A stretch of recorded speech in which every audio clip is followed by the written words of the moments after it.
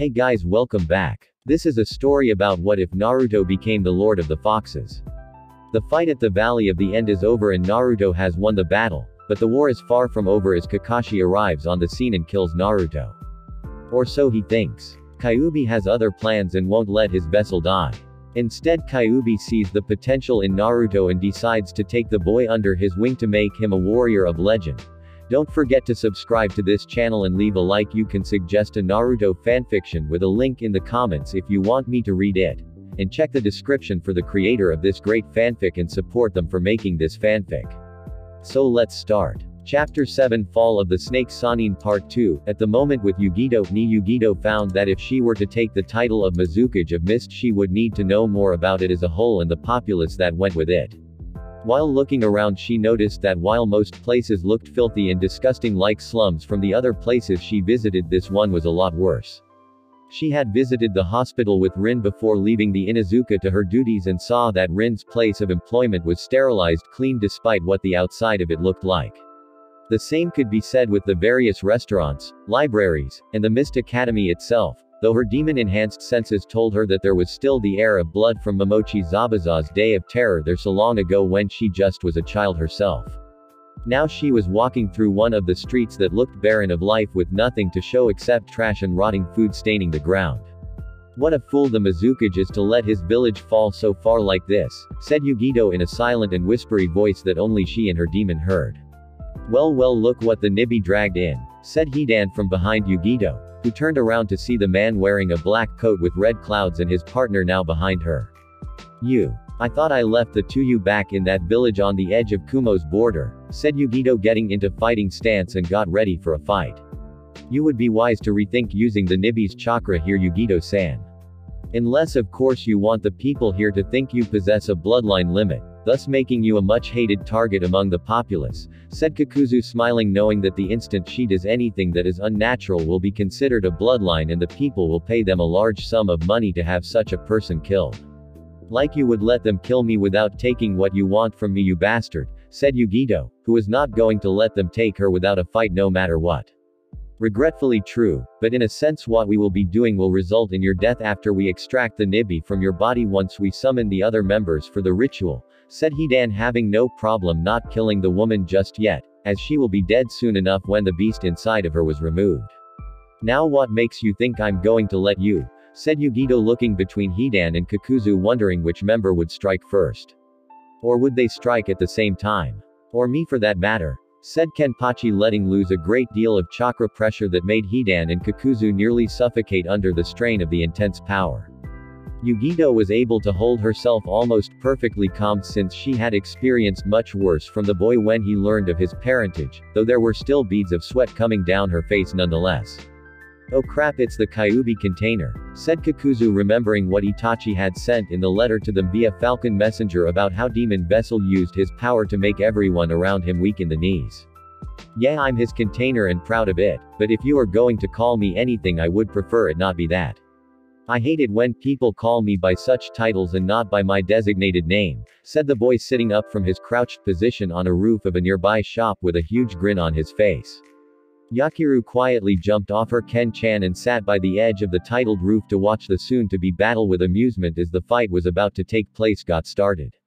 This is so exciting. Now I just have to remember to do that thing Ken-chan told me to do if any mist ninja show up. What was it? Ask for some kunai. No, I have them. Ask them for candy. No, Ken-chan said I had a limit and I reached it already. Oh, I know. It was to make sure that no one interferes with Ken-chan's fight. Yay. I remembered, thought a happy Yakiru, knowing her father was going to be proud that she remembered what he wanted her to do. Well, tough brat. If I want to call you, Kyuubi boy, demon brat, or any other more colorful names that come to mind I will, and not a soul here can stop me, said Kakuzu with a grin, having ignored Pain's words of wisdom involving fighting the two vessels.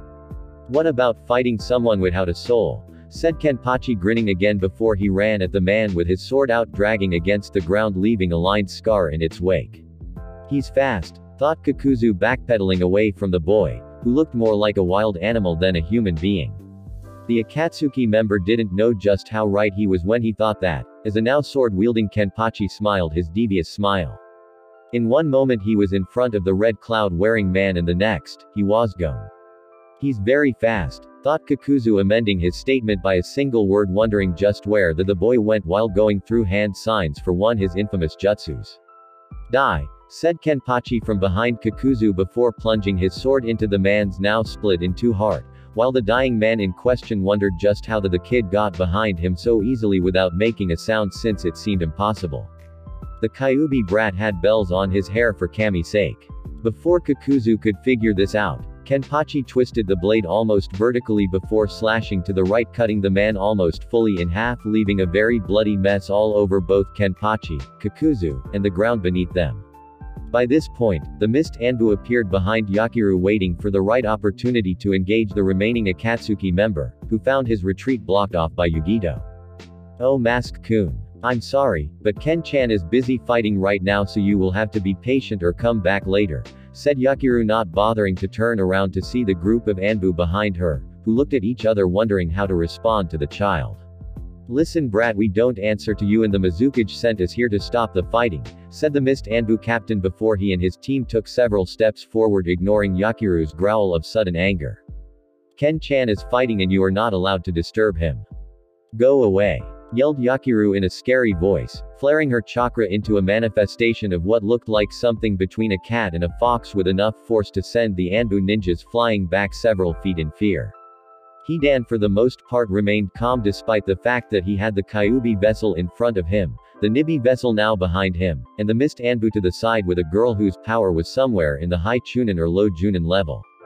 Very carefully, in a fluid motion, he readied his holy staff of Jasham into battle position, ready to fight this enemy, knowing that due to his immortality he couldn't be killed. You cannot beat me, boy, no matter how much power you have. For I have been blessed by Jasham with the power of immortality, and I will defeat both you and your cat brethren behind me, said Hidan, who mentally thanked Jasham for this day, for when he would be able to shed blood of those around him. For Hidan it had been far too long in his mind. Well, at least one of you idiots had the brains to bring a weapon and not to simply rely on jutsus to get the job done. This might actually become entertaining. Let's find out, said Kenpachi, charging at Hidan, who readied himself for the onslaught that was soon to come. Yugito had been surprised at the boy's speed, skill, and his overall strength when he had killed Kakuzu without even breaking a sweat. I mean, even she hadn't seen the eye patch wearing Gaki, not that she would dare call him that move at first, only to hear the soft jingle of one of his bells seconds later before he killed Kakuzu. How the Akatsuki member never heard it was beyond her, though it was probably only due to Yugito's enhanced hearing that she heard it. Hidan felt himself being pushed back every several feet or so by Kenpachi as he blocked the many blows from the boy's sword. The only problem with blocking, though, was the feel of the intense pressure that was making him slowly losing ground behind him. By the fifth hit, Hidan decided to pull a hat trick and hit a button on his staff, revealing his secret weapon. It was in the form of a small, but still sharp knife-like blade hidden at the very bottom of his staff, he used for when the occasion arose to outmaneuver and ultimately kill the said enemy. As Kenpachi pushed Hidan back one more time, the Akatsuki member struck, spinning the staff at an angle where it would cut into Naruto's mask and into his face just above his left eye.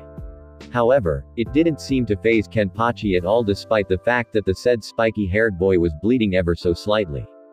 The fact that the kid in front of Hidan was now grinning and laughing like a madman through his mask was a dead giveaway. So he had a tolerance to pain. Let's see how much, thought Hidan, as it wasn't very deep and slashed down, leaving a thin scar above the boy's left eye all the way down into the cheek. This knife was designed to override any form of healing a demon vessel produces, no matter how powerful it may be. Even with a healing rate as fast as yours, any hit I make with this blade, no matter how deep, or how long I make the wound, you will have scars on such place for the rest of your life, said Hidan, trying to make the boy more cautious of him. What it did was have the opposite effect. It made the boy laugh, a psychowitch laugh, before he turned serious. You really think such things frighten me when it comes to getting scars? From the very way Konoha's villagers and ninja treated me when I was a younger, I should have more scars all over my body than the Hyuga clan have members. Don't insult me on how you didn't knowing how I was treated, since it's more than common knowledge on how people like me and Yugito are treated, said a now angry Kenpachi, as the faint memories of the past once more reappeared in his mind only to shut them out if only for a while. You still can't beat me on account of my regenerating abilities that grant me immortality I need to survive in all attacks you may deliver, said Hidan, getting in a weapon stance once more. While technically that is true, I think your form of immortality is far from perfect. Let's see how you like being cut up, burned into ashes, and then having your remains sealed away in an urn before tossing you into the depths of the sea, said Kenpachi, grinning once more before locking swords with Hidan. Only this time he grabbed the man by his left arm with his own, and threw him over his shoulder onto the ground with immense strength, creating a miv hole in the process. Before Hidan could remotely try to counteract this hard-hitting move in some way, his opponent acted to prevent the Akatsuki priest of a member from providing any form of retaliation. Kenpachi grabbed and pried the staff out of Hidan's hands before throwing it to Yugito, who incinerated it with her Nibi's chakra. By this point Hidan had stopped being calm and actually looked afraid, as the pointy tip of Kenpachi's sword slammed into his right open-palmed hand, preventing him from just simply using the escape jutsu or the substitution all ninja are taught at their respected ninja academy. I should have listened to Leader Sama when he said avoid a confrontation with the two vessels should they be together, thought Hidan, finally remembering the man's exact words before they left. There is just one thing I would like for you to do for me before I decide to continue any further, Akatsuki-san, said Kenpachi, breaking the hand and wrist of his prey to prevent any one-handed signs that he recalled Haku could do. What is that, if I may ask? Said Hidan, knowing that it wasn't like he had choice in the matter when it came to his death at the hands of this monster that currently stood over him in such a superior way, with the one seeable eye beyond the mask glowing red and yellow. Scream for me with everything you've got, said Kenpachi, laughing before he started on tearing Hidan apart limb by limb, creating a huge gory mess to Yugito, Yakiru, and the Mist Anbu, who were too shocked to even move from their spots.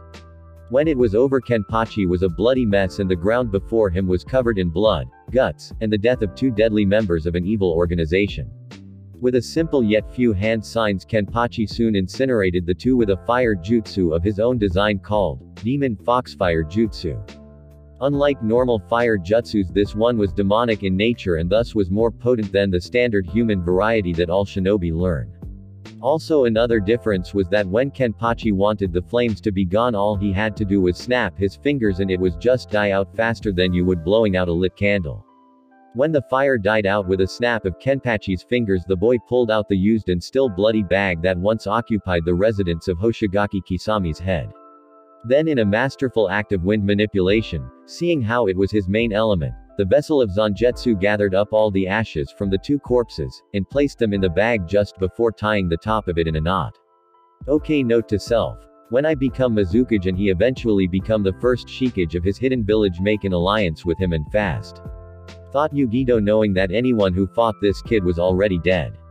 Yakiru then jumped down from her spot on the roof and landed on Kenpachi's shoulder, cheering her father on about tearing Monk-chan to pieces. The trio, or rather duo and a half, however, were soon stopped after being surrounded by Mist Anbu, looking at the group hesitantly.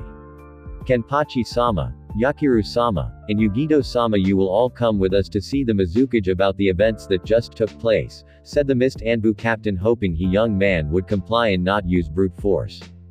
Fine, it's getting boring here anyway and I need to tell the Mizukage about the guys I just killed, though I don't think he's going to care since they were both SCL missing ninja, said Kenpachi offhandedly, as if he were talking about the weather before they were all headed towards the Mizukage tower once more to explain some things to the pig of a cage.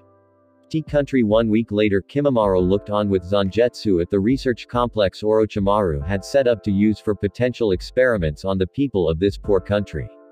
It had been difficult at first, since word had gotten out about the albino's death, thus requiring Zangetsu to play along while calling himself a servant of Orochimaru, and had saved Kimimaro from dying while saying he was dead to avoid the Mist Hunter ninjas. Something that Kimimaro swore on his life never to repeat to anyone about the demon lord saying those disgusting words. During the time period that they spent in T-Country, Kimimaro ran into a girl, who had been used as an experiment of the now late head scientist, whose name had long been forgotten by them and from their memories of the research complex. She, reluctantly at first, told them her name was Isaribi, and after she had explained to them why she was the way she was along with why the people hated her, she was offered amnesty as well as amnesty in the soon-to-be-built village hidden in the Shinigami. Once the shock wore off, she jumped at the chance to start anew, and Zangetsu promised to use his demonic powers to see if he couldn't help her with her transformation. If it wasn't for the simple fact that Zangetsu was a terrifying demon lord, even in human form, Isaribi would have gladly hugged the entity with all her strength. After explaining the situation to the people of T country that were around them, they apologized for their actions to Isaribi, not understanding what had happened to her, which resulted them in acting the way they did. Now the people of T country in that area had a new problem to deal with, and that was their now destroyed town that they resided in. Fortunately, Kimimaro had proposed to all of the people in the town in T country that they could temporarily head to Wave country until Kenpachi's hidden village could be built. Thankful for being given such a wonderful opportunity, since they had heard of Wave's recent freedom from the late Gato and its sudden economic growth, they gladly accepted. Now with the future residents through the demonic portal that led to Wave country on the other side, Kimimaro turned to Zangetsu wondering what was next.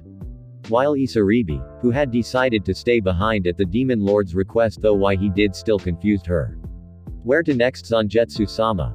Said Kimimaro, knowing they were making great strides in their progress in creating a new hidden village with only the land needed to create it. First, I have to take Isaribi to the demonic limbo realm so I can fix the many genetic as well as cellular complications that fool of a scientist did to her. While I am doing this, I need you to go to Wave country yourself and speak to a man named Sano, who runs a smith that ranges from weapons to masks. I need you to speak to him on making more masks for us and others as well. Tell him we want top quality masks that are the same shape design as Kenpachi's with different shapes, various types of marking, and the multiple copies of the animals in question, said Zangetsu, opening up the portal to Limbo for Isaribi while leaving the one to Wave country open. What about after the order is placed? Said Kimimaro, knowing he would have to do other things besides wait for the masks to be made. While that is happening, you are to train until I come to see you again with the others, since they are healing nicely from what I have sensed. You will be with me when I speak to the four again to convince them to join our cause in destroying Orochimaru along with Sound Village once and for all, said Zangetsu, knowing all about the death of the two red cloud-wearing members of Akatsuki, having already received a telepathic message from Kenpachi. Understood. I will start right away, Zangetsu-sama, said Kimimaro, bowing to the great demon lord before heading to the portal to Wave country to fulfill his given task. He takes his job way too seriously, said Isaribi, wondering just how devoted the albino was to the demon lord and his vessel back in water country. Maybe so, but considering what my vessel and I have done for him, I wouldn't have his loyalty any less than it is now, said Zangetsu, walking towards the portal with Isaribi, who followed the taller demonic entity. Konoha Hokage Tower. 2 weeks later, Hinata approached the Hokage's office with shy yet strong determination on her part, as she had no intention of going quietly into the cold dark night as Kiba and Sasuke's wife. She had every intention of being strong even if she was bound to them, so no matter what may come of her life, whether as a slave in all, but name or died by other means, she would go out strong. She knew of only one person who could do that, and it was the current Hokage in office. Hokage-sama, said Hinata, forcing herself with some effort to prove she was not going to be the weak shy girl everyone thought she was. Yes, Hinata, please come in and have a seat, said Tsunade, knowing that this meeting was important to the Hyuga girl, or else she wouldn't have demanded to Shizune to make it. Demand an appointment with the Hokage of all things. Shizune thought she was going to have a heart attack when Hinata did it in such a fierce way. I'm sorry if my demand for this appointment with you has made me appear to be rude or disrespectful towards you, Hokage-sama, but I felt that I could only talk to you about this. I wanted to say to you and only you that I do not approve of this marriage that I have been placed in against my knowledge and my will. After a great deal of soul-searching, came to the conclusion that if I allowed myself to be married to my chosen husbands, that I would be strong in the end. To that end, I want you, Hokage-sama, to teach me anything and everything you know, from fighting to medical teachings. I will not be part of this so-called marriage and spend the rest of my days being weak like everyone seems to think I am, said Hinata, looking at Tsunade with a determined face, not wanting to back down from this choice in her life. Possibly the only real choice she had left. If that is what you want, Hinata, I will help you become strong by making you my new apprentice, so in case you are married to those two idiots, you can still keep them in line from time to time, seal or no seal, said Tsunade, knowing that from what she had told her in secret, that the clan elders were making the Hyuga seal masters work almost non-stop to make the new seal for Hinata. Thank you, Hokage-sama, said Hinata, bowing before leaving the room to train for the rest of the day and possibly visit her mother's garden that was her sanctuary. Naruto, wherever you are, I pray that should you find out that I was once again powerless to stop what happened here, said Tsunade once Hinata had left the room and she poured herself some heavy-duty sake. At least things couldn't get any worse in the world, thought Tsunade as she looked out the window of her office and at the now repaired stone head of her grandfather that was the first Hokage. How wrong she was. Jiraiya came in through one of the open windows before Tsunade could even react to try and punch in him, surprised as she was that he came in so abruptly. Tsunade-hime. You are not going to believe what I have just discovered from my spy network, said Jiraiya, looking at the female Hokage with seriousness and slight panic. What? Is it about Naruto? Said Tsunade, knowing that the Toad Sannin before her must have used Gamabunta only recently to reach her after being a week away in Suna. No. I asked the Cage for help in that area, but he was as stumped as I was on where the kid is officially hiding out. What I came to tell you was that just 2 days ago, Kumo had a coup d'etat. The soon-to-be Yondaime Raikage became too impatient and successfully enabled the Sandaime Raikage to advance to the position ahead of the estimated timetable that he was supposed to be inaugurated in, said Jiraiya, knowing that the people had mixed feelings for the man given his policy on their formal demon vessel and the investigation into its own Anbu unit to what happened with the Hyuga clan over a little over a decade ago. What? This can't be good. What's going on with those loyal to the Sandaime Raikage? Said Tsunade, knowing that the Yondaime Raikage was not as nice as his predecessor. A sizable chunk of them were slaughtered during the chaos while the rest have taken what they can and got the out of there before they lose more people to the insanity. The people that are power hungry stayed wanting to receive the power new Raikage is promising all those who stayed to let his plans come to fruition, said Jiraiya, knowing of the man's plan for the Nibi vessel that was once a ninja of Kumo. Who else knows about this outside of Kumo? Said Tsunade, knowing they would most likely have to prepare for what lay ahead with the Yondaime of Kumo. If I had to guess, I would say Akatsuki, Orochimaru, and possibly the people in Wave Country, who are taking in refugees right now due to the close proximity between them and Kumo, said Jiraiya, knowing that with this new Raikage in place no Hyuga clan member, family or branch were safe. It was widely, but secretly rumored that the man from Kumo that was killed during the said incident was the older brother of the man now in charge of the rival village. The worst-case scenario was that Kumo would make an alliance with another village to take down Leaf in its currently weakened condition.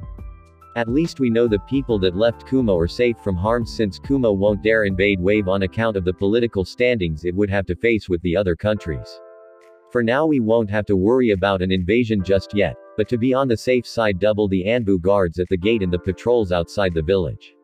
The last thing we need is for a strike force to hit us, leaving a major dent that will take a good size of our dwindled resources to repair, said Tsunade, knowing they would have to fight for all the strength they could get that once flowed so easily into Konoha that had turned into a small trickle.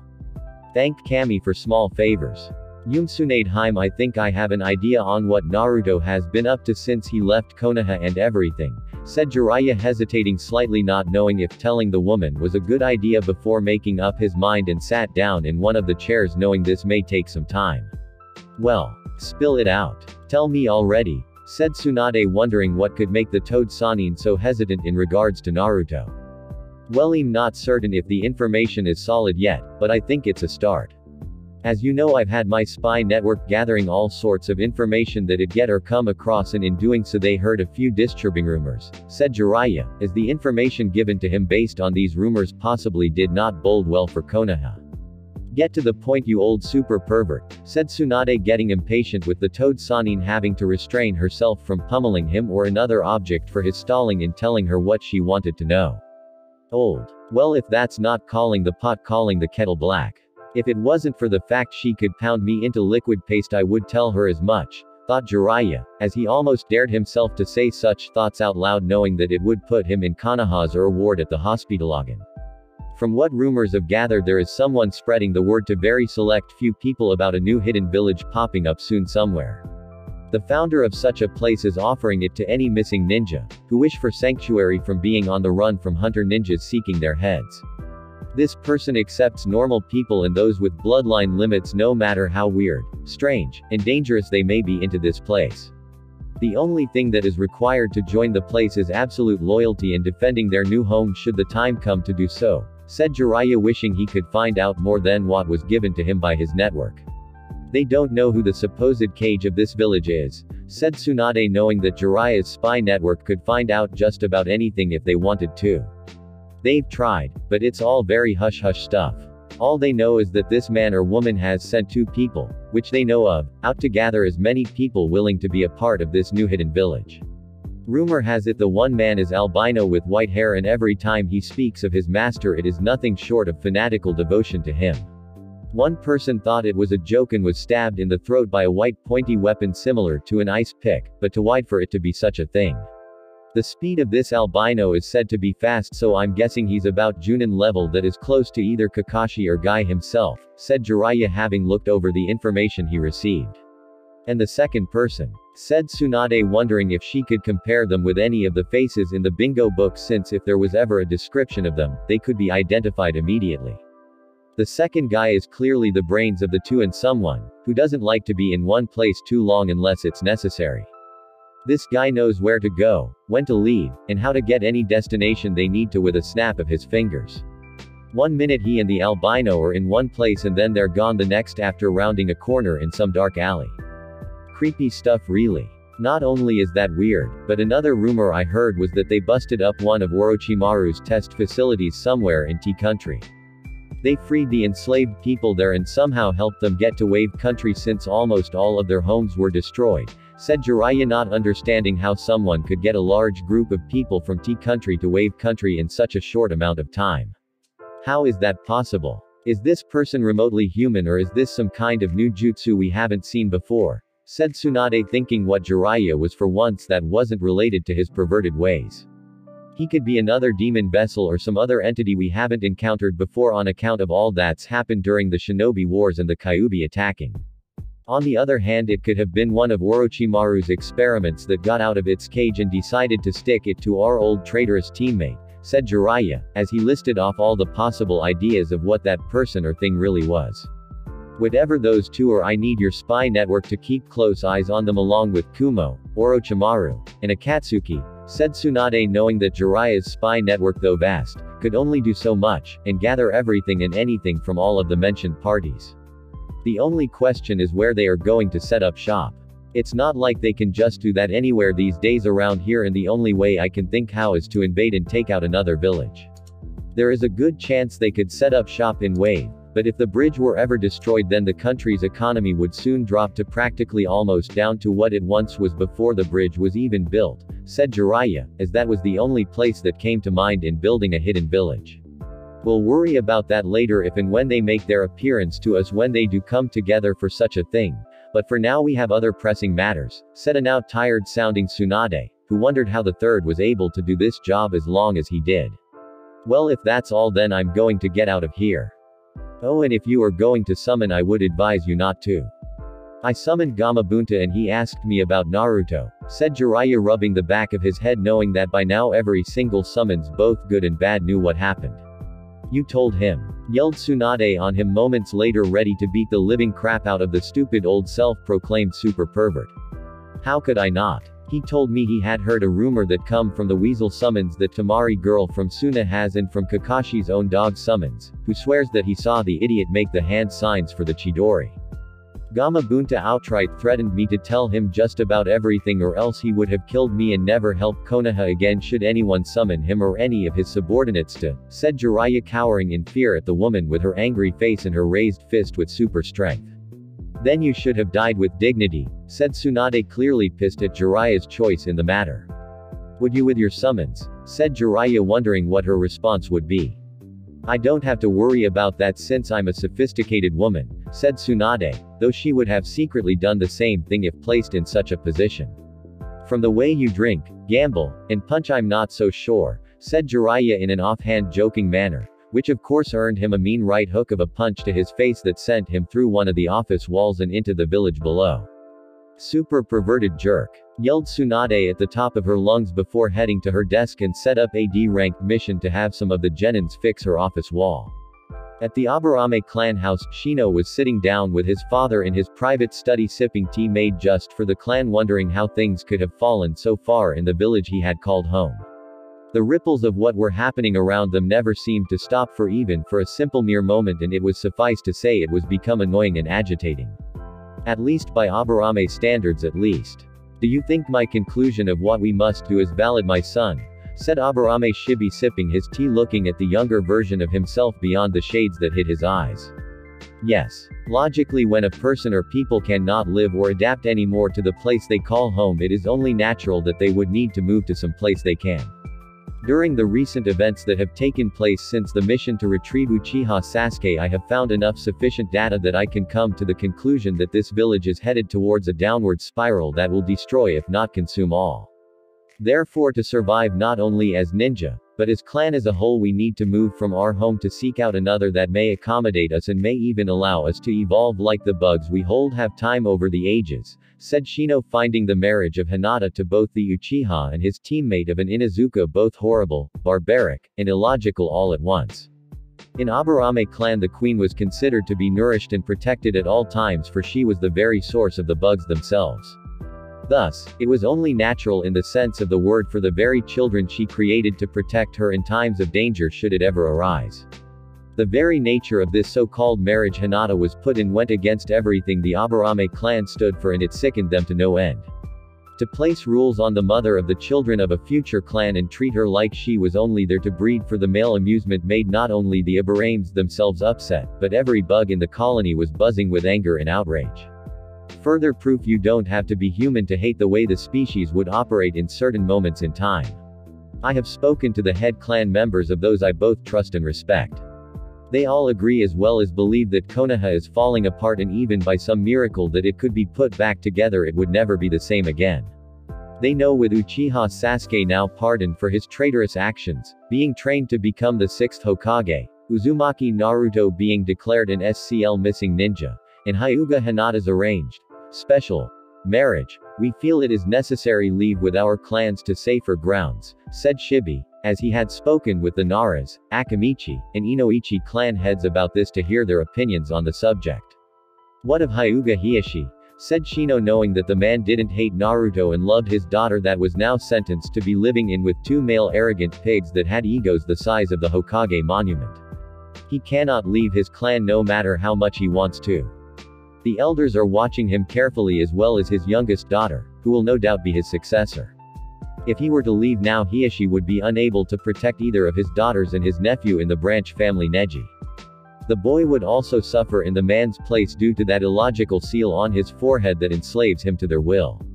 Like the captain of a drowning ship, Hyuga Hiashi must spend up until the end of his days with the clan while trying to keep the elders from poisoning the mind of the one daughter he may be able to yet save in this drama, said Shibi, knowing that every time he came over to the Hyuga compound to talk with Hiashi, the feeling of being watched by prying Byakugan eyes made his skin crawl with discomfort. If we were to partake in such an endeavor, how should we do it and when? Said Shino, knowing that timing was everything, and that if word got out to those like Danzo or the other council members that were against them, all would be lost. For now, all we can do is plan, if only in secret. When the time comes we will know, and then and only then shall we make our move, said Shibi, finishing his tea and letting out a long sigh from deep within. Whether it was a sigh from the tea or due to the stress, Shino was not sure. Village hidden in the mist hospital, Uzumaki Kenpachi was smiling at his newest subordinate Madarame Makaku, who for the life of him couldn't help feel he was in for one of a ride. After the whole incident that involved the two Akatsuki members, the eye-patch-wearing swordsman of a prodigy used this moment to further drive a much deeper wedge between the two brothers that at the very moment, ruled over water country. Keyword being moment. Through a few tall-telling lies, though not impossible ones from Kenpachi, the Mizukage that was Octavos was becoming suspicious of his older brother and daimyo Gendo. A man whom Octavos now suspected had sent those two members of Akatsuki in order to innate him to rule over both ninjas and the samurai guarding him. Octavos for the most part had always trusted his brother when it came to the political arena involving the events taking place in water country. However, Octavos was never one to underestimate a person's ambition for greatness, and to do so with his own brother could possibly be the death of him. So with that being said, the Mizukage decided to forego the test for Kenpachi and the other 3 members of his group for helping avoid such a horrible disaster that would have been the Water Shadow's death.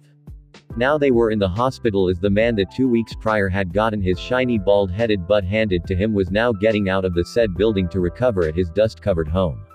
Or would have had a fire not broken out during the 2 weeks Akaku was in the hospital and burned it to the ground with what small, in number, valuables he had inside.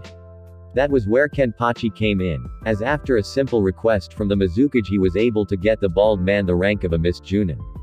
The one and only condition stipulated that Uzumaki Kenpachi would be given the title of Anbu and have Akaku along with any others he saw fit be placed under his command. This meant the man would be staying with him at his home with Yakiru, Yugito, and Rin since Akaku had nowhere else to stay. At first, hearing this request sounded strange to the Mizukage, but after Kenpachi had explained that from what he had seen in the ninja ranks so far, that even the Junin lacked the need to have necessary discipline, the Mizukage agreed. How could the man not? The man may be a pig at heart, but one that wanted to keep his village under control no matter what, and this was it. The Mizukage knew that he needed someone of even higher rank than the Junin themselves to order others of that rank or lower around. Plus it would help to remind them all that the rank of Junin and to an extent Chunin didn't give them the right to do whatever they wanted. Thus it was for all purposes required of Anbu and captains that were much higher in rank to pull on the loosened chains connected to leashes of Junin and Chunin from time to time when they got out of hand. The Mizukage agreed to everything Kenpachi said, seeing how this still growing boy had done nothing but good for Mist, and such an idea would allow better control over the ninja ranks below him in case riots or other disasters struck. The Water Shadow had also mentioned to Kenpachi that due to 2 of the 7 swordsmen of the Mist being dead, 1 more missing, that the remaining 4 were in the dungeons of Mist itself for several years now. A spy in the northern part of Water Country was undercover as an employee of a man who ran a brothel house and learned from one of the girls that one of her more long-lasting customers was one of the former 7. The swordsman was soon tracked down, with the other 3 staying in the same place to ensure safety in numbers in case of an attack. An entire Anbu and Hunter Ninja Legion was sent to the location where, using various genjutsu to sleep jutsus, were able to capture all 4 of them without any casualties. Unfortunately, they found that the 4 swordsmen had long passed down their swords to the 4 other apparently stronger apprentices scattered throughout Water Country. They were all taking different types of mercenary jobs to put food in their stomachs to survive another many long days of blood and death. What good fortune it was that Madarame Akaku just happened to be one of those 4 young swordsmen he needed to find. With any luck, the final swordsman, or his apprentice for that matter, would be found to join the ranks of those around him in greatness.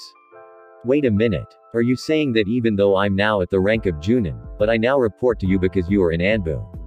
Said Akaku, staring at the boy in disbelief that a kid younger than him would have a higher rank. Or the hair gods out to get the poor bald man or something? Yeah. By direct order of the Mizukage himself, and if you got a problem with it you can either speak to him or in a more direct approach me. Said Kenpachi, glaring at Akaku, who seemed to shrink several inches under the stare. No need k Kenpachi s sama, said Akaku as the beating he got from the boy in his mind was recalled by the replay button, and he shivered at the sheer intensity of that one-way fight that landed the bald warrior in the hospital in the first place. That and staying any longer would make him the patient of that female Dr. Rin, and the last thing he needed was to be hurt by her again too. I still think she jabbed that needle into my on purpose, thought Akaku, remembering how she said it was to help the antibiotic already running through his system. He would have believed her had she not rammed it hard into his right butt cheek with the supposed super strength of the slug Sanin herself. Just thinking about it made Akaku want to rub his sore behind. Good, because if you so much as complain or question my orders I just might make you get sent to hospital again and put you under Rin's special care, said Kenpachi, enjoying the sight of his newest recruit paling at the thought, and did not under any circumstances want to go back to that woman for treatment.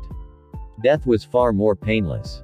Again, no need Kenpachi-sama, I will obey your orders, said Akaku, no wanting to show any weakness by stuttering in front of his superior ninja officer. Follow me then. I sense we have much work and training to do that was left incomplete by your previous trainer, said Kenpachi, knowing that with one swordsman down under his direct command there was only 3 more left to go before the Mizukage's days of ruling mist were over. Kenpachi would have the other apprentices sooner than later. One of them, according to Zangetsu, was outside of the land of water wandering around the other elemental countries with his wife. They had already, but secretly accepted the offered prospect of joining a new village to escape Hunter Ninja from Mist. Kenpachi couldn't help but smile, as it would be only a matter of time before the other 2 targets were found and brought before him to see just how strong they were. Mist Village Training Ground number 4. Many hours later. Akaku was out of breath, having fought his new sensei for so long, all the while simply trying to understand how he got caught up in this situation in fighting such a powerhouse of a kid. Truly the hair gods mocked him so. The 2 were sparring against the other, with Kenpachi holding his own and even going as far to taunt Akaku, saying, "If I wanted a decent fight I would pick a fight with a guy or girl with a full set of hair."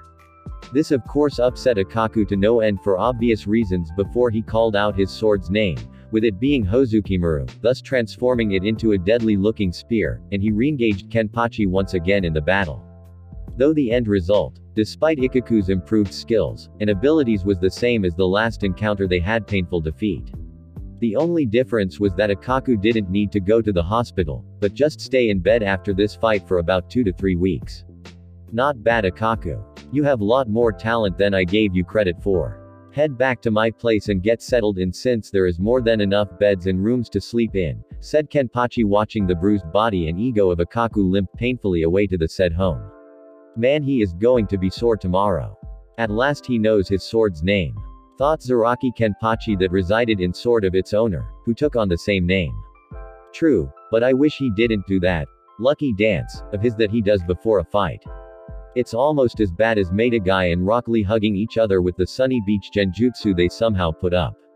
I'm so glad I left Yakiru with Yugito, since I don't want the girl to be traumatized any more than I can let happen, thought Uzumaki, shaking his head at the horrible image of the 2 plaguing his mind. She may be safe from that, but Yugito is not from the energetic antics of your daughter, thought Zaraki, smiling in the mindscape of his owner, as they both wondered what type of mischief the fox girl was getting into. Before they could think on this any further, a 3-tailed messenger fox appeared before the boy before bowing in respect to him. Forgive me if I am interrupting anything, Kenpachi-sama, but I have important news that you must hear that came from the summoning world. The source is from none other than the boss summons Gamabunta himself, said the demon fox, raising its head to meet the gaze of the masked Kenpachi. What news? Said Kenpachi, curiously raising an unseen eyebrow behind his skull mask. The one you call Ero Sennin told Gamabunta about what happened between you and the traitor Hata Kei Kakashi at the Valley of the End. Word has spread to the other types of summons in Konoha, and they are infuriated with the hidden village. The tracking dogs that Hata Kei Kakashi summons will no longer obey him in terms of summoning. They have even gone as far as to cancel their contract with him to show everyone in the summoning world they don't support his traitorous actions. They wish the honor to try and serve you instead, or someone you deem worthy of the contract itself, said the 3-tailed demon fox, though not liking the idea of dogs moving in on the territory that was theirs when it came to the one who summoned them. Serves the bastard right for betraying me like that. Anything else? Said Kenpachi, as he looked at the fox before him, which looked hesitant to reply for some odd reason. There is one other thing, though I don't know how you will take it. It is in regards to the girl you like that smells of lavenders, said the demon fox, getting an instant and terrifying reaction as the chakra pressure came down on the fox like a 5-story house. What about Hinata? What has happened to my lavender Heim? Speak. Said a now paranoid Kenpachi, getting a bad feeling about all of this. From what I gathered from Gamabunta, who was quite angry at the time, it seems the council in Konoha has arranged a marriage for Hinata. Not just any marriage, but a double marriage in which she will marry 2 people instead of 1, said the demon fox, still reluctant to tell more to Kenpachi, knowing full well what the response would be. What? To who? Who? Said Kenpachi, with his charka creating even more pressure on the summons than before, though the fox knew it wasn't intentional, just that the boy was very emotional. The arranged marriage is with both Inuzuka Kiba and Uchiha Sasuke, said the 3-tailed demon fox, bowing his head in regret and shame at being the one to tell the one who summoned such bad news.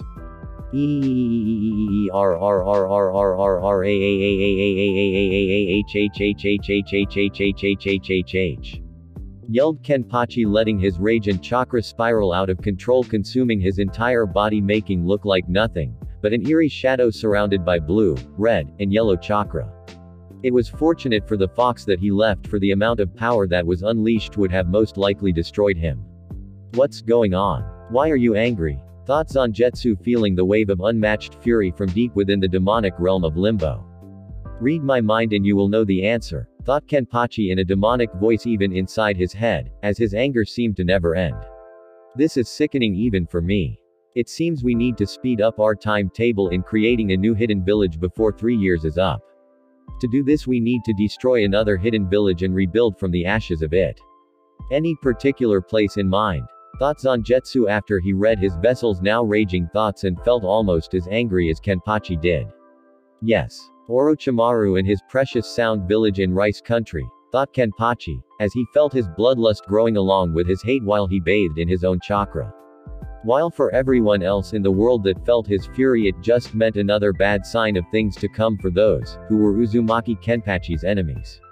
I will make the necessary preparations.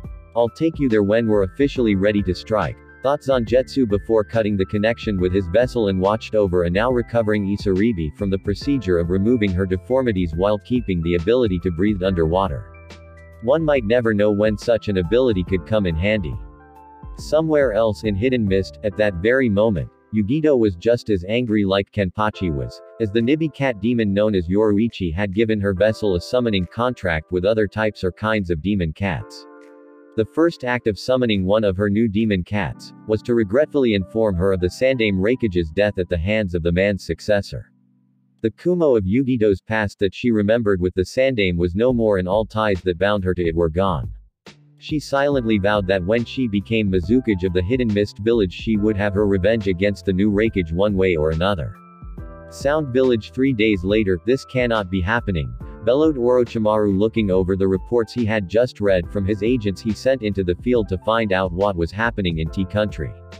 The Snake Sanin had become very angry when his agents he had there were not sending him weekly to monthly reports on all the progress his experiments were making. So far the agents he sent were giving him less than satisfactory responses, and it was apparent that if he didn't get good news soon Orochimaru would be taking more heads that he did not need right now. I'm afraid so, Orochimaru-sama. What's more is our most secret complexes, hideouts, warehouses, and outposts all around Rice Country have either been annihilated or have gone silent. We just recently lost contact with the Fuma clan, both loyal and disloyal to our cause, said Kabuto, not understanding how so much of what his master had built in regards to Sound Village could be torn down so easily. It was clear in regards to certain places that whoever was doing this had key information only someone close to Sanin would know and could use against him. It was because of that little fact that Kabuto was very nervous under the gaze of the man, despite knowing that he was fully innocent of such thoughts. There had been others, who had known about such places when Kabuto had been in the room with Orochimaru and where the plans had been discussed in detail. However, as far as Kabuto and Orochimaru knew, such people were all dead now, leaving just the medic ninja with Glees as the only suspect of such things. It certainly was not Orochimaru himself, as he needed Sound Village to wipe out Konoha and to serve for the main part of gathering potential experiments for future usage. The only logical culprit in this whole crime that fit and left to cast blame on was Kabuto, even though for once in his life Kabuto was innocent of such crimes. For once, Kabuto wished he was still a member of the Leaf and not in the presence of the Snake Sanin right at this very moment. And how do you intend to fix it, my loyal servant? Said Orochimaru, saying, loyal, with a great deal of venom, as he no longer trusted Kabuto anymore with what was happening to his once great village. I do not know how, Orochimaru-sama. If we send our forces out to investigate they may not come back, and if they stay here it will make them question your capabilities as Cage of Sound, said Kabuto, knowing that what he said was true and held no lie for the Sanin to detect. Orochimaru narrowed his snake-like eyes at his right-hand man, who only recently he had suspected of betraying him outright with such acts of betrayal. It was common for a lizard to chop off its foot or tail to live, but never the other way around, and for Kabuto to do just that didn't make sense to the Sound Shadow. Even now it baffled the man as Kabuto was right here before him kneeling like an obedient servant when now of all times would have been right to betray the Sannin with dissension already growing in the ranks. What was causing this? Who was causing this? The answer soon came in the form of an explosion on the outskirts of the village walls that Orochimaru had ordered built should Akatsuki decide to attack. The walls were built with complex seals designed to take MIB punishment from jutsus and various other abilities bloodline or otherwise. What the devil is going on? Said Orochimaru heading outside to investigate along with Kabuto, who he made sure stayed out in front of him. When the two ninja got outside they saw several sound anbu that were stationed inside the underground complex already at the ready outside. Unfortunately what the group saw was shocking beyond words, as the only person they knew that could possibly do what they saw was supposed to be dead and the last of his clan. There were pillars of bones everywhere coming out of the ground in all angles with the blood of sound shinobi running down every single one of them. Each of the victims had a horrified look on their faces that spoke volumes of how painful the experience had been for them. How do you like what I have done with the Orochimaru-san? Said Kimimaro looking at his former master with silent, but nonetheless deadly hatred. What sorcery is this? This cannot be Kimimaro. It can't be. You were dead. Said Orochimaru reading the report about the albino and the other Sound 4 members that failed during the mission to recruit Sasuke to his side. You should know better to trust everything you see, Orochimaru. You will find that first impressions can be deceiving, said Jirobo appearing behind Kimimaro folding his arms over his chest now wearing black pants and vest with his hair spiked in a mohawk-shaped design. Yeah. Just because you gave each one of us those stupid eating curse seals on our stupid necks like the stupid pricks we were back then, doesn't mean we would simply die whole, said Tayuya wearing a tight anbu mirrored clothing the color of blood with a shadowy black symbol of an Oni demon on her back. We never were able to repay you properly for treating us like crap, making us fear you fully knowing that you could destroy us if we spoke out of line, and sending us on that suicide mission for the Uchiha kid, said Kidomaru cracking all 6 knuckle before doing the same to his neck. This is some sort of trick. You were all reported dead. How is it that you all still live? Said a now worried Orochimaru knowing that if those 4 were very much alive, then it was possible that the other one was still oh crap. Oh boss. Miss us much? Said Sakin with Ukin literally right behind with his head sticking out of his brother's back each of them smiling at the Sannin with sadistic smiles on their faces. Tell me then before we begin this little dance. Who is your new master? I demand to know, said Orochimaru seething inside that those 5 who once served him, now served another. Not like it matters since you're about to die you snake, but FYI, if you had sense at all you would have paid more attention to your surroundings, said Tayuya pointing right behind the Sannin. The Sannin's eyes widened slightly and turned around slowly to face his enemy partially just enough to see the figure before striking like the snake he was. Unfortunately, for the man what he saw shocked him so much he couldn't even move when his one eye saw the figure before him. Or rather figures. Oh Orochi Tem. How have you been? Steal any good bodies lately? Committed more crimes against humanity? Or I guess the much more appropriate line of questioning is this on how many more cages that were in their late 60s that was like a grandfather have you killed? Said Kenpachi, as his original smile had turned into a fierce-looking scowl that was hidden behind his mask that covered his only slightly scarred face. Kenpachi had left Yakiru with Akaku, Rin, and Yoruichi to play with while he was here on business to deal with the snake Sannin knowing that if she was here she would have become a target for the man to prey upon. The second figure was also scowling as well with a dark crimson cloak swaying in what appeared to be an unnatural wind. The figure's name was Zangetsu. You've cheated death long enough Orochimaru. It's time you pay for your sins and go to like Sarutobi Sandame intended, said Zangetsu his eyes glowing red and his fangs now revealed to the Sannin, who now knew just WHO or rather what Zangetsu was. He was the 9-tailed fox. Kyuubi, said Kabuto looking at the demon lord in fear knowing that the fox's power could destroy him and Orochimaru without breaking a sweat. Impossible. You were sealed up by the Yondaime all those years ago. It's not possible for you to be out like this unless your vessel was dead, said Orochimaru before he went through some hand signs and summoned the boss snake Manda to the battlefield. Orochimaru. Why have you summoned me? Where are my sacrifices? Said the boss snake looking rather pissed off at the moment with the man on his head. These are your sacrifices Manda. Though few in number, they are strong warriors only for you to devour, said Orochimaru, playing to his summon's vanity, which seemed at the moment his only edge in controlling the giant snake. You must have run out of weak people to give me for offerings. How disappointing of you. For now I will fight for you, but the next time you summon me I want 5x as many sacrifices as this, said Manda, looking down at his prey, ready to devour them all whole if need be to fill his stomach. I'll take him. Kimimaro will go after Kabuto while Zangetsu kills Orochimaru, said a calm yet now smiling Kenpachi, drawing his sword before going through quite a few one-handed hand signs for a demonic jutsu. So the insect thinks he is the predator now. Who do you think you are? Bellowed Manda, striking out at Kenpachi, who had just completed the last hand sign. Me. If I let you live through this I may tell you, but considering how arrogant you are I think it's best if I just turn you into snakes too. Demonic art. Anti-summoning chains jutsu, said Kenpachi, sending chains of both his and demonic chakra onto Manda that seemed to burn into his skin, making him let out a scream of pain before each line of the chains of chakra seemingly fading away, leaving burning like tattoo marks seconds later. You bastard. What did you do to me? Screamed an irate Manda, feeling as if his very flesh beyond his skin was burning up and that his body was hard to move, like it was covered by an invisible weight. Both Orochimaru and Kabuto were also just as confused as well as worried. As the name of the demonic jutsu implies, it creates a series of chains sewed on a ninja's summons depending on the size of the actual summons. The jutsu requires a good supply of my chakra that comes from within me, that is both my own as well as the demonic stuff I get from Zangetsu-sama.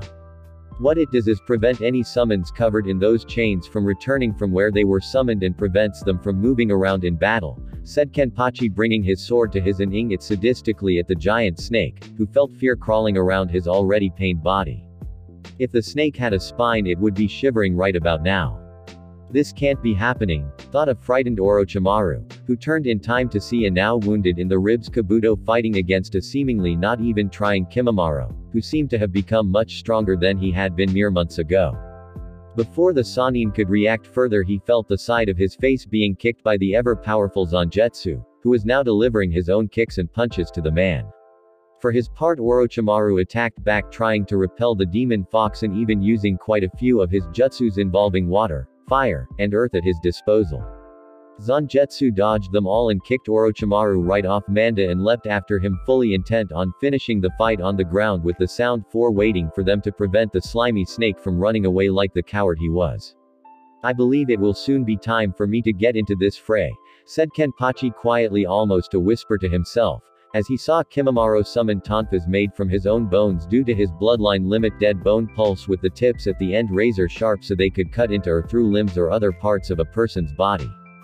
Kabuto, with his chakra scalpels ready, engaged Kimimaro despite his lethal injuries he had sustained at the hands of the albino, and charged again, trying to beat this foe before him. I don't know how you got this strong, Kimimaro, but don't think for a fact that it puts you at my level. I'm on par with Hatake Kakashi himself, and the likes of you are nothing but mere insects compared to an Orochimaru-sama, said Kabuto, trying to hit a limb or cause some form of injury that will hurt the enemy before him.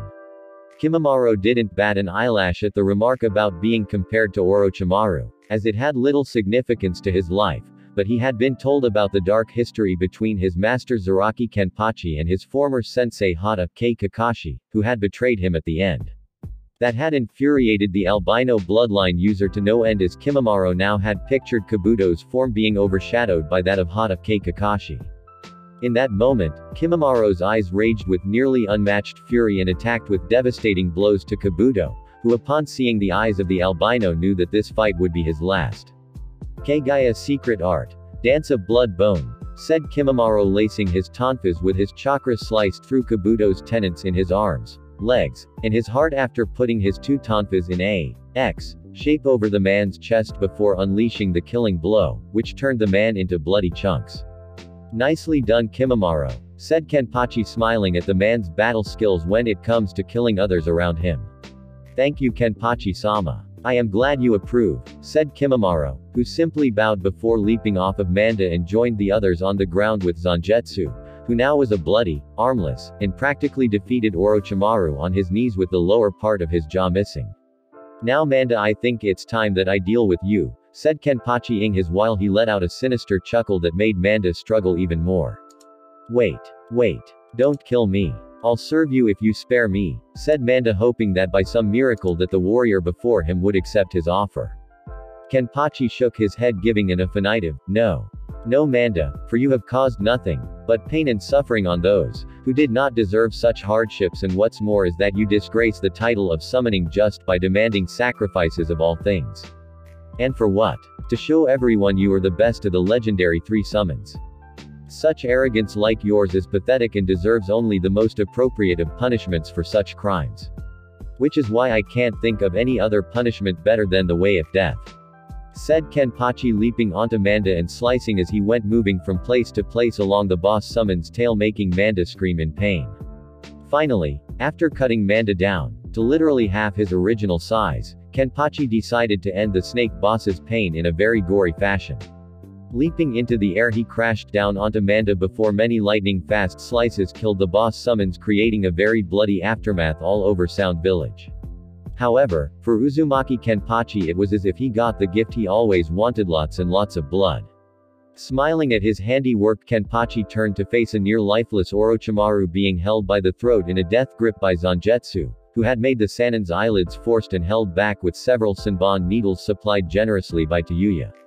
That girl along with the other Sound 4 spent a great deal of time in limbo, not just healing, but training as well. Each one of his new members of his soon-to-be hidden village had spent all the time focusing on their weaknesses so they could be twice as powerful as before. Can we kill this pedophile now? Please, Kenpachi-sama, said Tayuya in a sweet tone that would have made people not knowing her think she was an adorable girl. Both dangerous and swearing, but adorable nonetheless. How can I refuse a growing woman such a request? Zangetsu-sama, I believe, would like the honor of it, since Orochi-tem has been nothing but a pain in the to the two of us. Anyone here want to object? Said Kenpachi, looking at the other 5, 6 if you counted Ukin, ninjas before him, with each one shaking their heads knowing that Zangetsu was the infamously fierce 9-tailed demon fox and therefore outranked them all. This can't be happening, thought Orochimaru before he felt the vice grip that was on his throat tighten even more before lifting him up like he was nothing. Say oh to all my buddies in for Orochimaru. Demonic art. Demon Bane, said Zangetsu, channeling a great deal of demonic chakra into Orochimaru's body, causing the figure to slowly melt like wax under a large heat lamp. I've seen people dying in different manners before, but that was some crazy, said Tayuya, hoping she never had to die in such a way that looked extremely painful. Get used to it, since when we fight Leaf it's going to be on Earth and this time we are going to win. You all know why, said Kenpachi, grinning behind his mask waiting for them to answer. Because we're stronger than we were before, said Sakin, wondering if his answer was correct.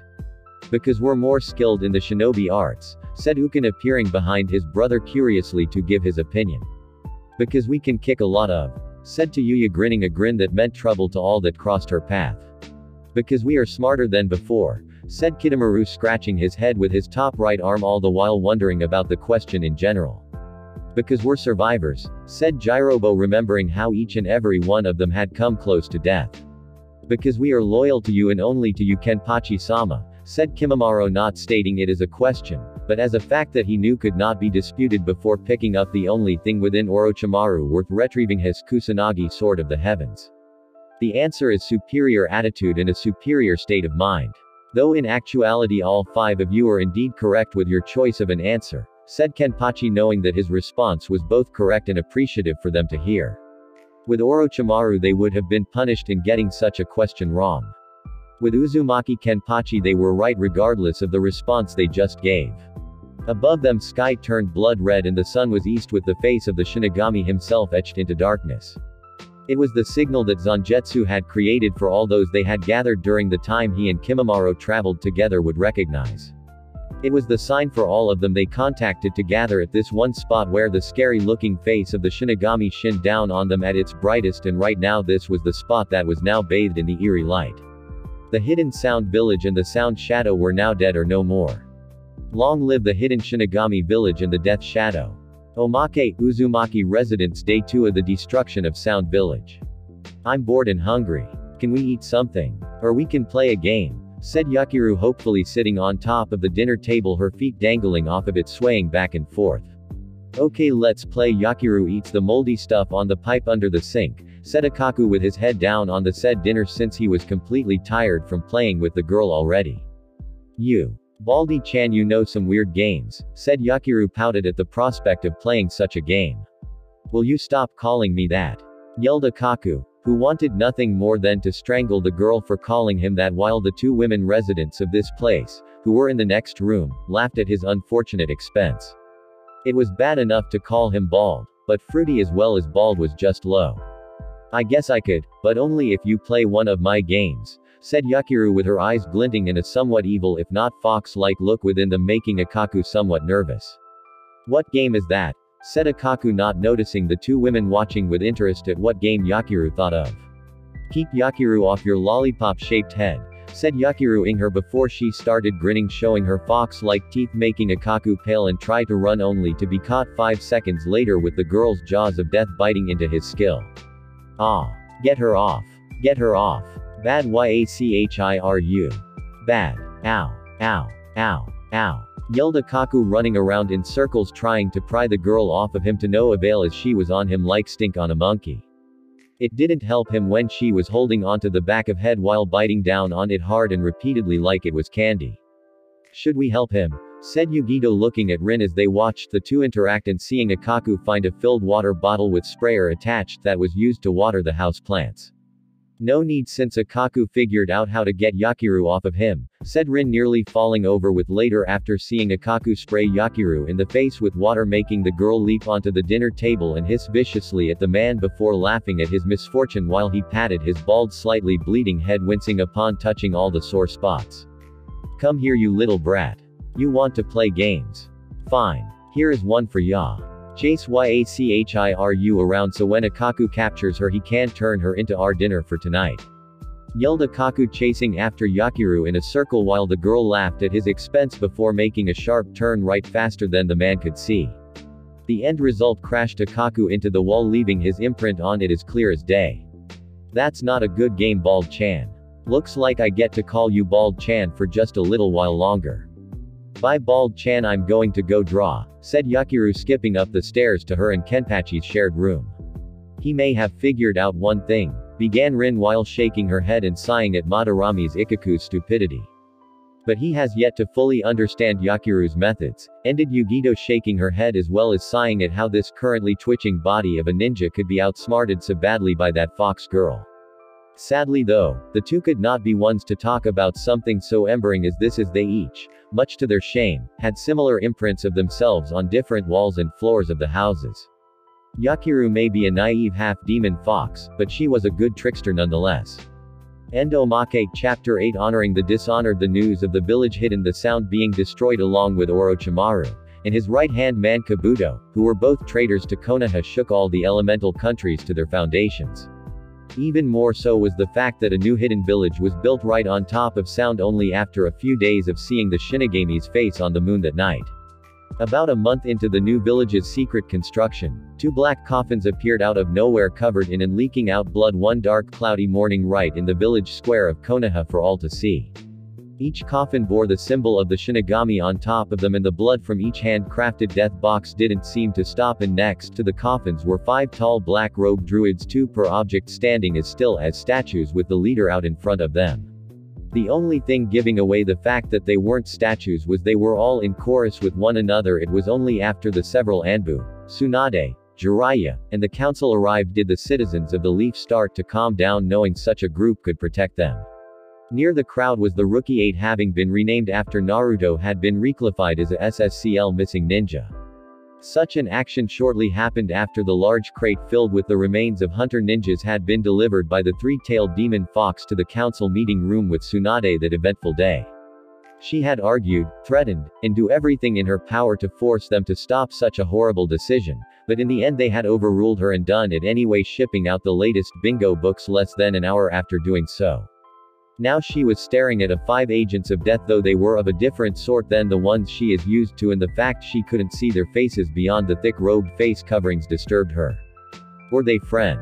Foe? Something in the middle? It was always hard to tell with the people who hide their faces with masks. She mentally winced thinking of Naruto with his mask on and how it had hidden his pain for so long. She missed him. Reluctantly putting the thoughts of her little brother in the back of her mind once more, she approached with Jiraiya and several Anbu to the lead druid, who made no movement whatsoever other than to continue with the chorus. "You are the leader of this group," said Tsunade, trying to vocally overpower the druid's singing before she decided to lose her temper. The leader of the group tilted his head to the side before setting it straight and nodding a barely noticeable nod while continuing his singing, not missing a beat with the others behind him. "If that is the case, then are you from the new hidden village that built over sound?" said Jiraiya, looking at the druid carefully, trying to measure the druid's chakra signature only to find it was masked perfectly against even him.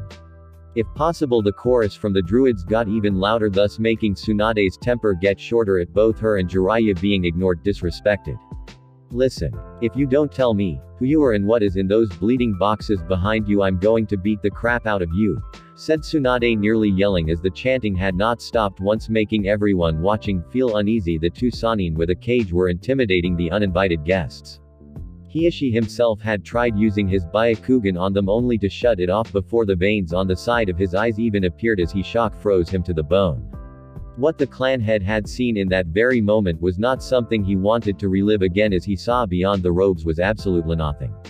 No life. No chakra network. No charka period. Only death locked away behind flimsy black robes. Slowly the lead druid raised his gloved hand, making the people around him hold their breaths and the shinobi discreetly getting ready to attack should the druid try something. However, surprising nothing happened as the hand was raised to the right of his head and the druids behind him slowly stopped their chorus in a smooth fashion.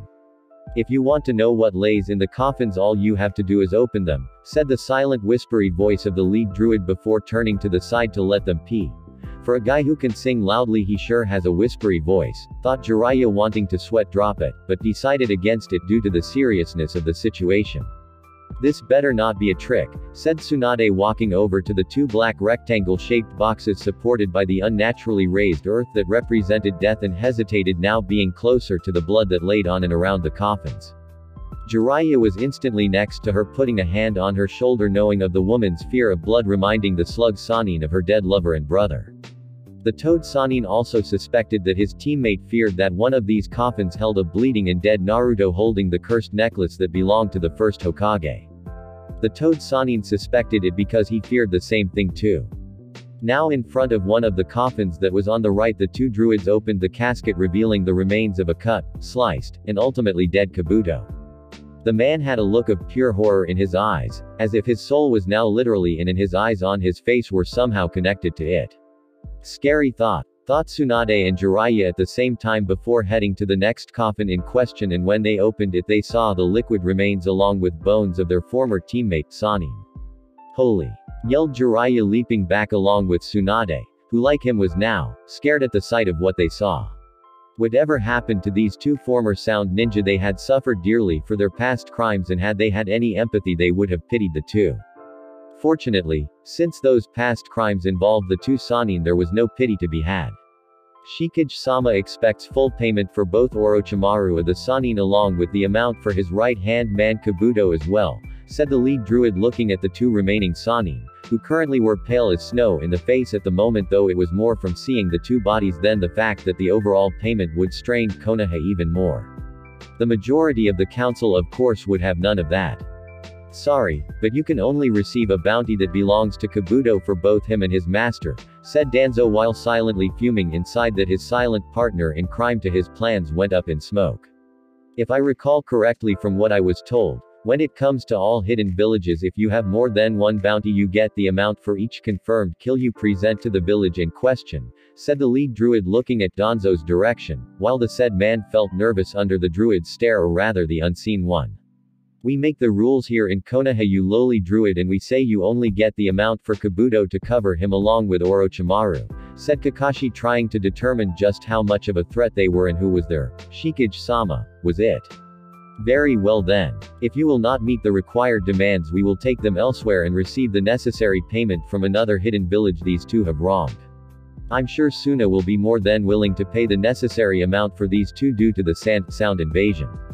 In the meantime, I would expect you to receive a very angry letter from the fire daimyo after Shikage-sama informs him of your shrewd and highly dishonest policies," said the lead druid before he made a motion with his hand again to the others behind him as they proceeded to close the coffin and began to sing in chorus again.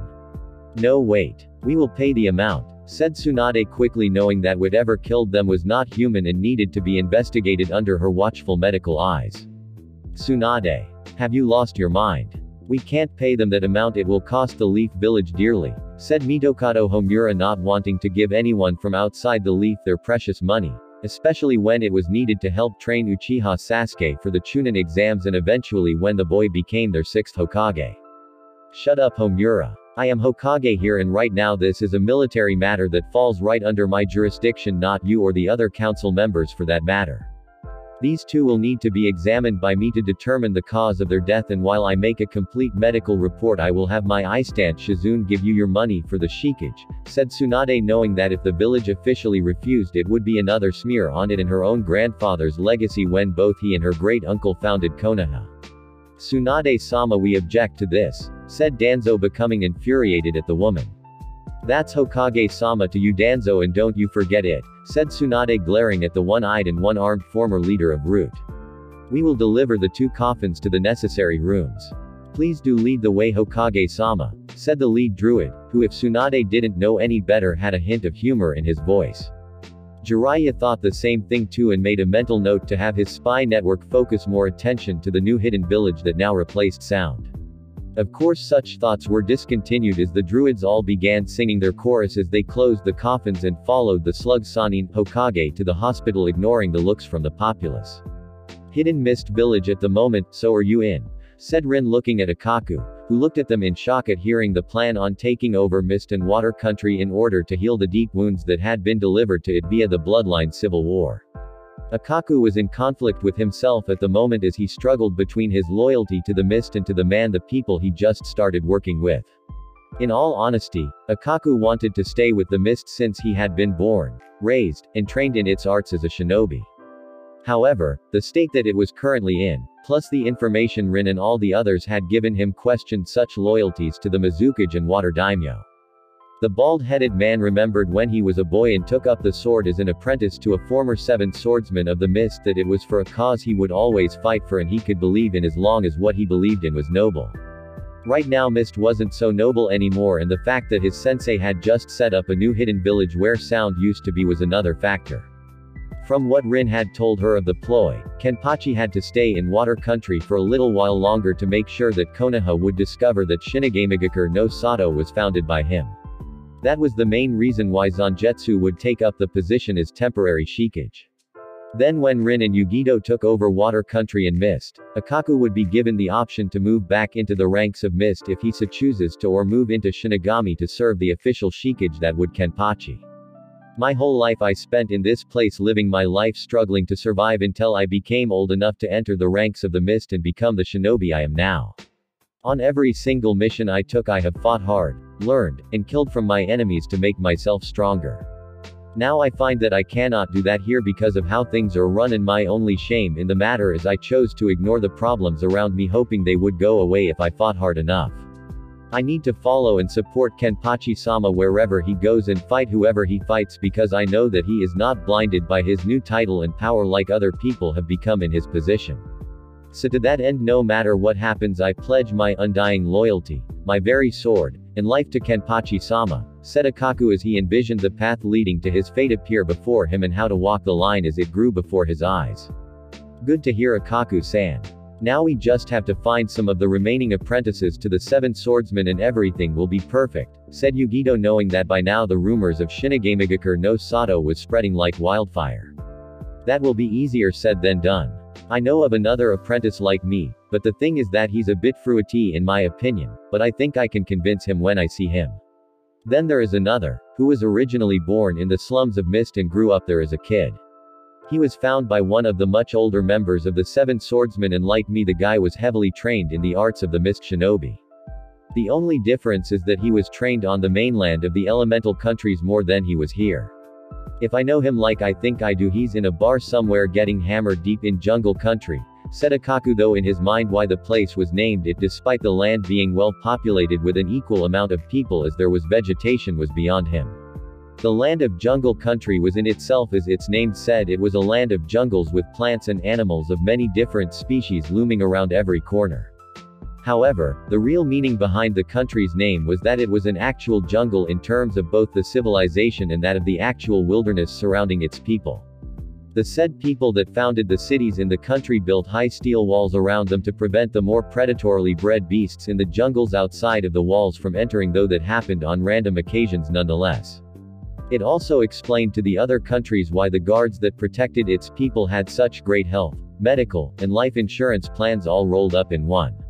Well then, at least we know where to look for them, said Uzumaki Kenpachi, walking into the room wearing similar dark crimson trench coat as Zangetsu did, but with his hair normal without having the bells in his hair and not super spiky to hold them. The eye patch and Yakiru still clinging to one of his shoulders stayed the same. How is the hidden Shinigami village progressing? Said Yugito, wanting to know like the rest of them how everything is going in the new village. Pretty good. Zangetsu-sama is the temporary shikage until our business here in Mist is officially over and Kimimaro is working with the Shinigami 4 to help regulate all the necessary parts of the village.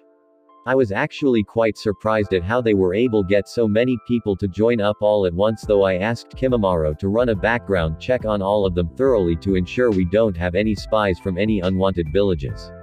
As much as I respected Old Man Sandane, he let too many spies infiltrate his village, and through that it cost Konoha much during the sound invasion, said Kenpachi, sitting down on the comfy sofa with Yakiru jumping from her perch on his shoulder to his lap. Not like it matters, Ken-chan. You're going to crush them all anyway for the bad things they did you when you were younger. Take no prisoners, said Yakiru, who laughed as if what she just said was a joke. For the most part, yeah. However, I'm going to have those who were good to me still be saved from my Shinigami ninja, said Kenpachi, knowing from what his spies hiding in the shadows of Konoha learned that there were still people in it that supported him. I still can't believe Zangetsu gave you demonic druids to work with. Aren't the people in the village afraid of them? Said Akaku, looking at his superior officer and teacher and wondered how he got himself into this. Oh yeah, now I remember. I got my kicked, thought Akaku while his inner Akaku was crying tears of sorrow at being beaten by someone younger than him. That and being bald, but that's nothing new. Not really. The druids don't hurt anyone and rarely ever interact with the people in the village, if not at all, so the fear of such things happening are unfounded, said Kenpachi, stroking the fox ears of his daughter, who snuggled into his chest purring in content with the feel of her fox-like ears being maged. Akaku, for the most part, when he learned about Yakiru, took the news in the true form of the half-demon fox girl rather well. He had screamed like a little girl before fainting, but other than that he didn't belittle the girl or call her mean names like half-breed or demon spawn, like many other untrustworthy people would in his place. Akaku for the most part had no problem with Yakiru being a half-demon and had stated that clearly to Kenpachi when he had awoken from his fainting. Granted, Kenpachi had his sword to less than an Ikaku's eye when asked, but it was the truth. I'm just glad that Orochimaru and Kabuto are gone. I have heard too many stories about those two for a lifetime, said Rin, remembering the Sannin when she was still a genin and heard how Kabuto backstabbed the Leaf during the Chunin exams. From the amount given for the bounty on them both being dead, it will go a long way in funding Shinigami and no doubt attract the attention of several high-priced clients, said Akaku after reading the latest information from Bingo Book. That and more, Akaku, since Orochimaru and Kabuto were only the beginning of many, since it's quite clear by now to Akatsuki, if they haven't already figured it out, that they've lost 2 more members of the organization. They know that I'm not the chump they all thought I was, and for the first time since the hunt for all 9-tailed demons started, they have become afraid of me. They know I will go on the offensive soon, and when I decide to, I'm going to enjoy hearing them scream as they beg for mercy. It will be music to my ears right before I rip out their lungs along with their throat, said Kenpachi, releasing a teeth showing grin like that of a fox as he laughed at the prospect. Unknown location, so it's been confirmed. Hidan and Kakuzu are both death, said Pain, getting a nod from the remaining members hearing the information and considerably shocked by the news. It's also been confirmed Orochimaru and Kabuto are dead as well. Those two were both killed apparently by the new Shikage, who founded his new hidden village right over the remains of Sound itself, said Itachi, not liking this one bit, though he was relieved that the Uchiha bloodline was now safe from the hands of Orochimaru and his foolish ambitions. At least he's out of the way, yeah. We can focus on more important things now with the Sannin dead, yeah, said Deidara, happy with the fact that the Sannin was dead since he had ample knowledge of what was going on in the organization. True, but this could hinder us later on. We tried sending a few spies in already, and every time they entered the village only for them to be killed shortly after interrogation, making them more aware of us. The person that tests them is said to be a human lie detector, who can tell if a person is lying just by looking into their eyes, said Sasori, not liking this one bit since there was no hidden village yet that could prevent them from spying on. Do we even know who the Shikage is? Said Conan, looking at all of them, hoping that at least one of them had done their jobs right. It's hard to get a description of him since our spies get caught and any message they try to send could possibly be intercepted by another ninja from the village. From what we were able to get from the bits and pieces that got out before we lost contact with our spies, they said the Shikage always wears a thick dark robe with a hood so big you cannot see his face. Only the darkness that consumed it, said Itachi, who had his curiosity about this Shikage grow upon hearing more about it. How troublesome, said Toby, sighing, knowing this was going to be a pain in the while the Uchiha Madara in him planned for the future events that would soon unfold. Konoha. 30 minutes later, the 5 druids that delivered the 2 coffins were walking and heading out of Konoha with the lead druid out in front having been paid. The people around them moved children away, telling them to stay away from them while giving the robed figure glares. Some of the adults were silently muttering curses at them, calling them weirdos, freaks, and of course, demon worshippers, on account that they appeared to be anything but human to associate with the darkness.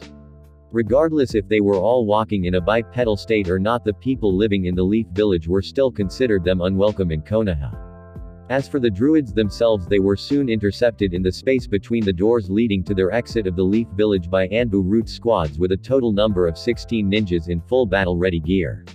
They were under the command of the council, and Danzo ordered them to retrieve the money back they were taking back to the Shikage. Druids of the Shikage, hand us the money given to you or you will be placed under arrest for stealing from Konoha, said the Anbu Root captain while he and the rest of his men drew their weapons should there be a fight. You are making a big mistake, Anbu captain, for if you prolong our delay back to our cage any longer, he will consider this an act of war. Something I doubt your Hokage will approve of your actions, said the lead druid once more, as still as a statue along with the others behind him. We are under orders to take back what you have stolen from the Hokage by her fellow council members, so we will are going to assume that she wishes this as well, said the Anbu Root captain, though it was obviously a lie on his part about the Hokage wishing for them to take back the money. We will not give back what was rightfully given to us by your Hokage, and if you try you will regret it, said the lead druid, sensing the growing crowd watching, wondering how this would play out in the end.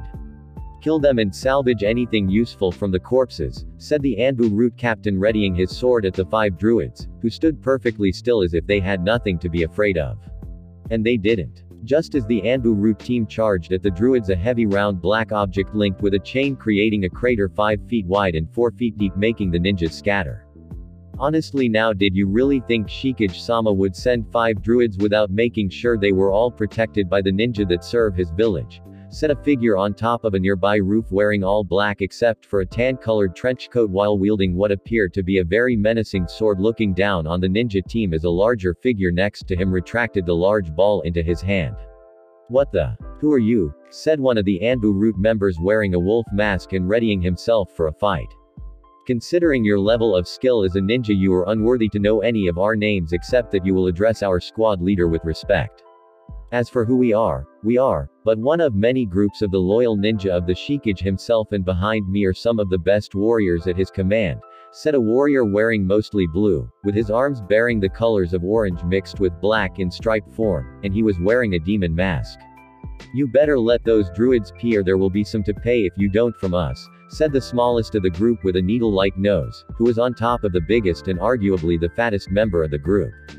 It's not like we're asking you to kill yourselves, though if you want we'll gladly give you to opportunity by fighting us, said the long red curly-haired man, who threw the ball with chain at the Root ninja only to throw the ball into the air slightly several times to dare the Anbu to try. Captain, what do we do? We have our orders, but we have to protect all the villagers as well, or the council and the Hokage will have our heads, said an Anbu with a cat mask on. The said captain looked on between the group of fighters, the people, and the eerily quiet druids before coming to the all-knowing conclusion that while they outnumbered them, it would be hard to defeat an enemy whose skills were unknown. Especially when there is the possibility of innocent civilians being captured, harmed, or killed in the process. Let them pee. We have no choice, but to let them return to the Shikage. We can't risk a potential massacre in Konoha against unknown foes, said the Anbu root captain as he sheathed his blade, which the others ninjas did with their weapons. It seems Leaf made a very wise choice, which I find very rare for ones is so stupid to hurt the former hero of the Leaf as the late Yondaime wanted him to be called, said the one called the leader of the group of ninja before nodding to the druids to start leaving. When the druids were out of sight, the Anbu root ninjas turned to face the strange and mysterious Shikage ninjas only to find they had vanished as well. Danzo-sama and the council aren't going to like this, said the Anbu root captain before they all went poof to see their superiors and report in their failure. Shinigami village several days later. How did it go? Said Zangetsu sitting behind the desk as the druids handed him the large bag of money from the combined payments from the bounty on Orochimaru and Kabuto. Not too much trouble, Zangetsu-sama, though Konoha Leaf ninjas tried to stop us under the command of the council and a man named Danzo, said the lead druid before giving his full report on the issue. It was a good thing I had Aoshi and his team watch over you. I think that when the next Chunin exams rolls around in Konoha we'll have our teams enroll and show the Leaf just who we are, said Zangetsu, dismissing the druids to the darkness they came from. Zangetsu-sama, I have received word from Tazuna from Wave Country and the people fully support the trade agreement we set up between them and our village. They were most anxious to begin trade talks when told who founded the Shinigami village, said Kimimaro, appearing from the shadows behind Zangetsu while wearing a fox mask quite similar to Kenpachi's own. Good. Set up a meeting with the Kage next and have him come here for the meeting, as to make the Leaf worry about what is happening around them, said Zangetsu, knowing that Gaara would have no problem signing an alliance treaty. At once, Zangetsu-sama, said Kimimaro, bowing his head before re-entering the shadows and heading to Suna. With that settled, Zangetsu now turned to his greatest nemesis that even he himself found was becoming impossible to defeat: paperwork. Kenpachi better take care of Mist soon, because I am not going to do this for him when he officially becomes the Shikage, thought Zangetsu, hating this horrible amount of work already, and it was only the late morning and he still had 5 more stacks to go. Konoha Council meeting room 2 hours later. You idiots! Yelled Tsunade, slamming her fists on the meeting table, which thanks to a seal designed by Jiraiya absorbed the power behind the blow, preventing the table from breaking into splintered sawdust. Her yell, however, was heard throughout Konoha and possibly reached the windows of the Fire Daimyo himself. That doesn't sound good, said the Fire Daimyo before returning back to reading his morning paper and drank his late morning tea. How could you even think of sending Anbu, much less root Anbu, after druids that belong to the Shikage? And for what, I ask you? For the money that they rightfully, mind you, earned in killing Orochimaru, Kabuto, and Sound Village all in one single moment. You are lucky that the letter attached to the messenger bird the Shikage sent us stated that our ninja made a mistake and hoped we didn't make it twice. Also, he pointed out that if we don't be more courteous to his people in the future, or if we prevent them from joining our next Chunin exams, they will report this to the Fire Daimyo and offer to replace us as his main form of ninja protection, effectively cutting off all funding to us and thus ending the village my grandfather founded, said Tsunade, scowling at all the council members, who had been trying to undermine her since she first arrived in Konoha as the Hokage. But Hokage-sama, you don't realize that amount of money could go to training more Anbu or the Uchiha prodigy, said Kakashi, only to be silenced by Tsunade's ever-terrifying death glare. You are lucky I don't smash you to pieces myself right now, Kakashi, since you are still needed in the Uchiha's development, not to mention working on the teamwork needed between him, Kiba, and Sakura, which from what I've read in your report is average at best, said Tsunade, having read the newly formed team's report along with the others. Naturally, the council protested in not promoting Sasuke before and long after the 2 Chunin examiners made their recommendations. Even more was that Inuzuka Sume and Yasha Haruno protested on the fact their children didn't advance either, but were silenced when Tsunade pointed out that neither child made it past the preliminaries. Guy wanted to take Lee on as his personal protege, no surprise there, after Neji received his Chunin rank along with Shikamaru, but was denied due to the need to reform the Genin teams to use in the next Chunin exams. As it stood, Shino would have to retake the Chunin exams again due to not facing anyone during the finals, along with Choji, Tenten, Ino, Lee, and Hinata in making new genin teams under the same, or different, sensei. The new Team 7 would be Sasuke, Sakura, and Kiba under Kakashi. The new Team 8 would be Hinata, Shino, and Lee under Kurenai, with Guy still being Lee's personal taijutsu trainer. The new Team 9 was Ino, Tenten, and Choji under Asuma, who after some threats from Tsunade decided to work harder than he did with the original Ino Shikacho. Sasuke hates working with others, while Kiba only trusts Akamaru, with that starting to be strained due to the dislike of Kiba's new smug behavior in having Hinata as his soon-to-be bride, and Sakura just won't do any type of training without Sasuke. Though I'm sure coming right down to it that they will all work well together and make it to the third part of the exam, said Kakashi, giving his patented U-shaped eye of a smile. They better, Kakashi, and if you make any of your students late again I will have he, she, or Kami help you, all three of them disqualified on the spot when their designated battle starts. Unlike the third Hokage, I am not going to try and amuse the stadium-sized mob of traitor-loving Uchiha fans of this village, so help me Kami, said Tsunade, sending some killer intent at the Junin Cyclops, making the man shudder slightly after the woman stormed out of the room. Not like it matters. Whether they win or lose, we'll still make them all Chunin before that day is out and produce a much better clan within the week, said Danzo, seeing as how the power was now officially under the council's direct control after some very clever political maneuvering after the recommendations. That meant every decision that was made in regard to promoting Chunin were now under his direct control regardless of the Hokage's protests. Hokage's office moments later. Can you believe those fools, Shizune? They think they can just weasel out of everything because of their position and where they live. They can't see just how big a target they place on themselves, and by the time they see that, it will be too late, and they will be all dead, said Tsunade, sitting in her chair and slumping in it before letting out a heavy sigh from all the frustration she was facing. Tsunade-sama, please calm down. I know it seems hopeless, but we just have to try and press forward or else all will be lost, said Shizune, with the spoiled pig taunton letting out several encouraging oinks to state her opinion in the matter. I know, Shizune, it's just becoming too difficult at times to hold this place together, and every time I want to leave I see my family staring at me with a frown, said Tsunade, as she looked out the window and looked at the Hokage heads that came before her, all the while wondering what they would have done in her place. Both biological and surrogate, correct, said Shizune, looking at the woman, wondering if she included Naruto into that family as well. You know what I'm talking about, Shizune. If only I could find some way to locate and communicate with him somehow, said Tsunade, knowing that her summons were pissed off at the village, though the Slug Queen herself knew that Tsunade had no power over such things, so allowed the Sannin to still be her summoner. Jiraiya was not so fortunate. Apparently Gamabunta was livid at the fact that Jiraiya knew just who Naruto's father was and still treated the kid like he was nothing.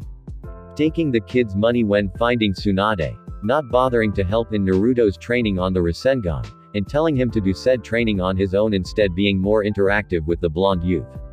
Jiraiya also soon discovered that when push came to shove of a pissed off summons, that depending on the summons can appear in the human world for a short time. In that short time, Gamabunta pounded the Sannin into the ground before literally throwing him into the Leaf Hospital, where he was treated for broken bones, fractured skull, concussion, a broken nose, and hair loss from being what seemed to be scalped off by a sharp blade. On a lighter note, the WoW Springs on the female section was safe to use for several months without the feel of someone peeping on the other side. Kumo Village Raikage Tower. 2 months later, the Yondaime Raikage was livid, hearing that his informants had failed him yet again in finding out who was behind the alt on his outpost near Wave Country. Ever since his informants revealed that Mist along with all of Water Country had gone under a dramatic change in government, things had been going downhill. With the death of the late Water Daimyo and his brother, that was the Mizukage, the warring factions had stopped trying to kill each other. Rumor had it that they stopped once information from both the Mizukage and Water Daimyo's own personal journals were revealed that they had planned this from the start. Such information immediate got everyone's attention in and outside of Water Country, as it meant that given time the hidden Mist Village would once more rise to its former glory that it had been infamous for. It didn't help that both Mizu and Kumo had been at each other's throats prior to the Bloodline Civil War, on the account that Kumo refused to follow a simple trade agreement before the late Sandaime Raikage took office. What made the Yondaime Raikage even angrier was that he soon learned that the new and apparently improved Mizukage was none other than Kumo's own demon vessel Niyugido. She was supposed to be his weapon, his pet, and his slave for as long as he had wished it to be so. If and when she became boring or had defied him too many times for his liking, he intended to sell her off to the Akatsuki organization for a substantial profit. Now that Niyugido was the new Mizukage of Mist, he found her to be at the moment to be untouchable due to the woman's newfound loyalty in her people, who along with few anonymous figures, freed the people from the harsh life of old, and brought them new ones. If he were to attack her now, it would be total disaster on his end, for he would need approval from his own daimyo to begin such a thing. Not only that, but the new water daimyo was a female also, who seemed to have small thing for dogs and even signing an apparent contract with a dog tracking team as well. Upon her identity being revealed as Inuzuka Rin, it became apparent as to why such the woman had such close ties to dogs due to her bloodline limit. It was almost humorous as well as ironic to see both cat and dog work together rather than tear each other apart like nature intended. Also, more reports came in about the new Shinigami no Sato than he would have liked, since they were the new village and already their Shikage, as he was called, was a major player in the shinobi world not seen since the Yondaime Hokage first took office in Konoha. There were rumors flying all over about the man, woman, or what the figure was, seeing as how some said the cage wasn't human at all.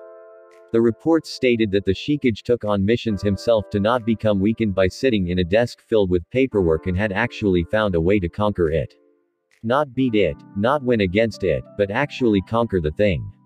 There were some reports in front of him about the mysterious ninja, though mostly being rumors or whispers that had been heard from the dead or dying shinobi from various villages, missing ninja, or those categorized simply into other column.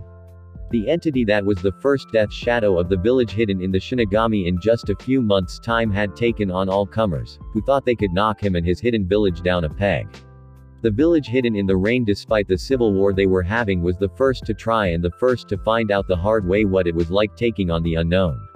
The retaliation of the Shikage quickly made any other village think twice in trying to pick a fight or mess with the Shikage and his village. Within 3 days, Omegakure no Sato was almost burned entirely down to nothing, with all its jutsus and knowledge in all things shinobi taken for the use of the hidden Shinigami village. There were survivors, but only those hiding in shelters that belonged to the side that the Shikage seemed to favor were worthy of being spared, that coincidentally the very people losing the civil war. It was said that the Shikage himself did it all without breaking a sweat, and that the only real witness to his path of destruction was one broken, bleeding, and dying rain ninja, who when questioned before his delayed death spoke nonsense for a good 15 minutes. Then when the man was only mere minutes from dying, he spoke clear in whispery little sentences when telling what exactly happened, so only those around him could hear his dying words. The demon of Shinigameth, demon of Shinigami. The monster came at us with an unholy rage-filled power that killed all but me.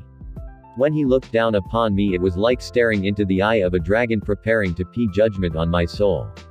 Knowing that I am the dying survivor to my village's destruction is not Mercit's torture, for even now he makes me see the dead around me that I will become. Beware of the Thedamon of Shinigami. Reading the echoing words that seemed to speak into the Raikage's own skull before reading the rest of the report on how the man was soon dead from sudden convulsions, but not before he began speaking again, only in more randomly, and muttering apologies to what seemed to be an invisible force to the now dead man. Maybe he wasn't seeing things. Maybe he actually saw someone that the doctors could not right before he died. Could he have seen the Shikage himself right in the hospital?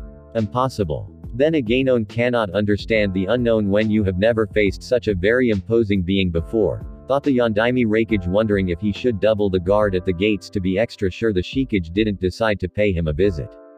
Konoha 3 days later, nightfall. The cold air that was running through the village at this particular night was ungodly, as even the WoW springs seemed to be less steamy than usual if anyone bothered to look, that is. The Anbu guarding the walls and gate that night were freezing while trying to stay warm while staying hidden from potential enemies that might find their hidden position. The people that would stay awake to enjoy the nightlife stayed inside for once and went to bed early, not wanting to be awake on an unnaturally cold night. How right they were about the unnatural cold part. Just as the night became unnaturally cold, there was an unnatural fog-like mist flowing into the streets in the north gate that, if followed heading straight, would take you directly to Rice Country. The guards at the gate knew something was up and got ready to fight only to feel sleepy and fall asleep at their posts, effectively preventing any of them from alerting anyone of the coming presence that would soon pee through Konoha's walls. Walking through the empty streets, past the closed buildings, and under the cover of darkness to their desired target. The Hokage graveyard. Contrary to what people would think, the Hokages of years past were never incinerated to protect their secrets, but rather were buried with them.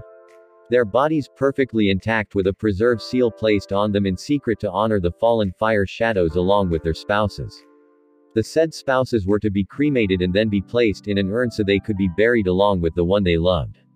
Yondaime and his wife Uzumaki Kushina were examples of such traditions.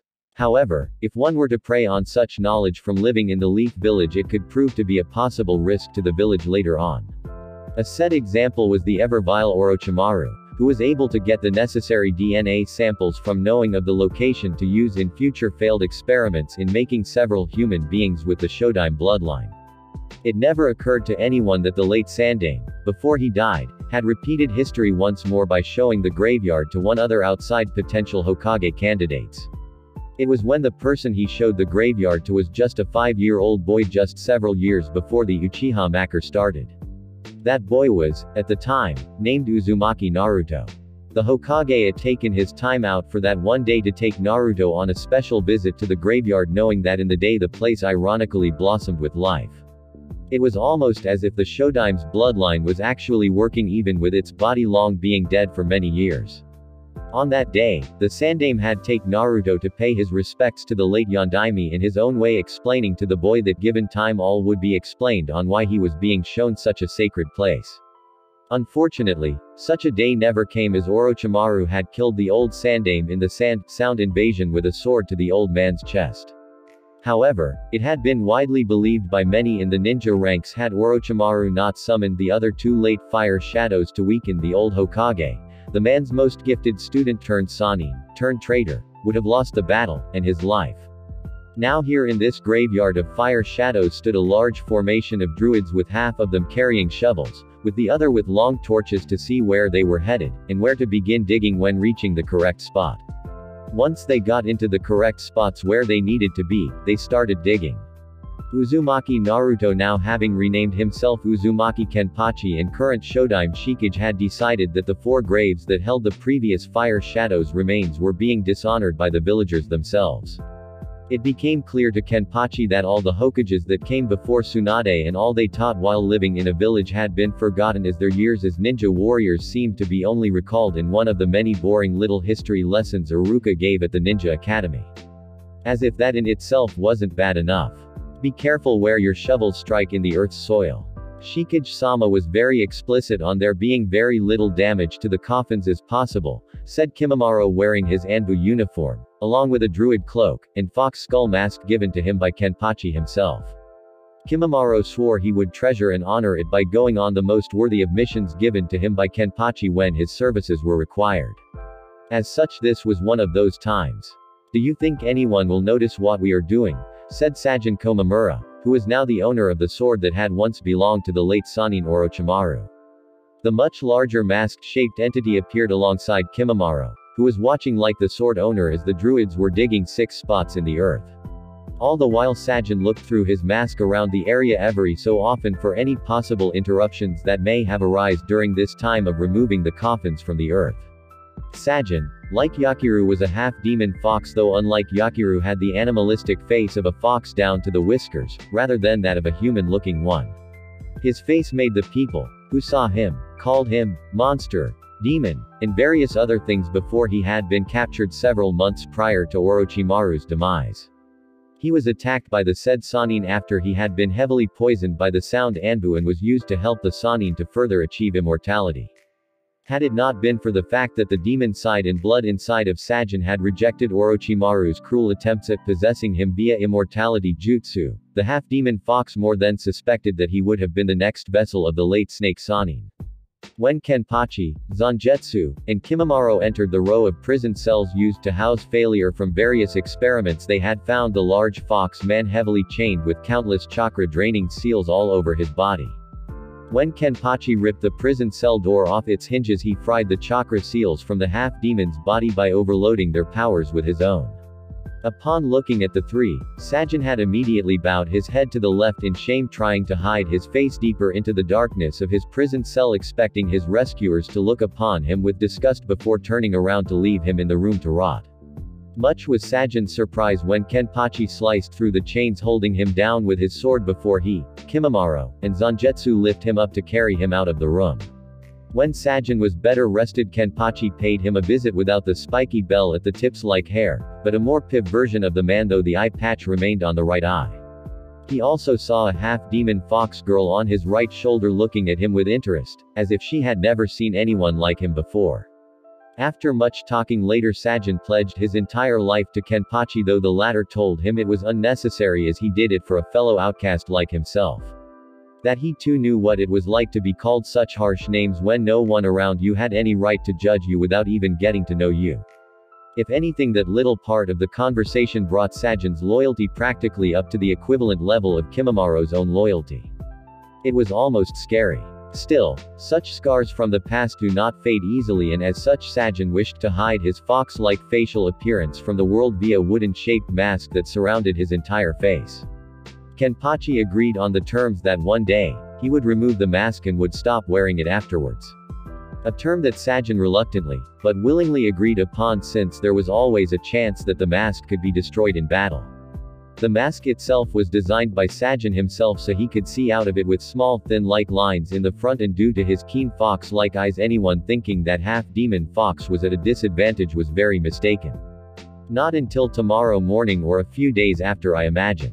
Very few know of this place, let alone wish to guard it due to the secrecy of where the graveyard is. However, should I be wrong, I know I can count on you to help me vanquish any and all obstacles that stand in our way, said Kimimaro, who knew the Sajin was like him and loyal to the Shikage and followed the eye patch wearing Death's shadow without question. Moments later, one of the smaller groups of the druids digging stopped, having reached his target. He then moved his shovel away before brushing away the dirt, picked up the wooden box containing the desired item inside, and then with black-gloved hands gently picked the box that they had been digging for that was under the Yondaim's tombstone.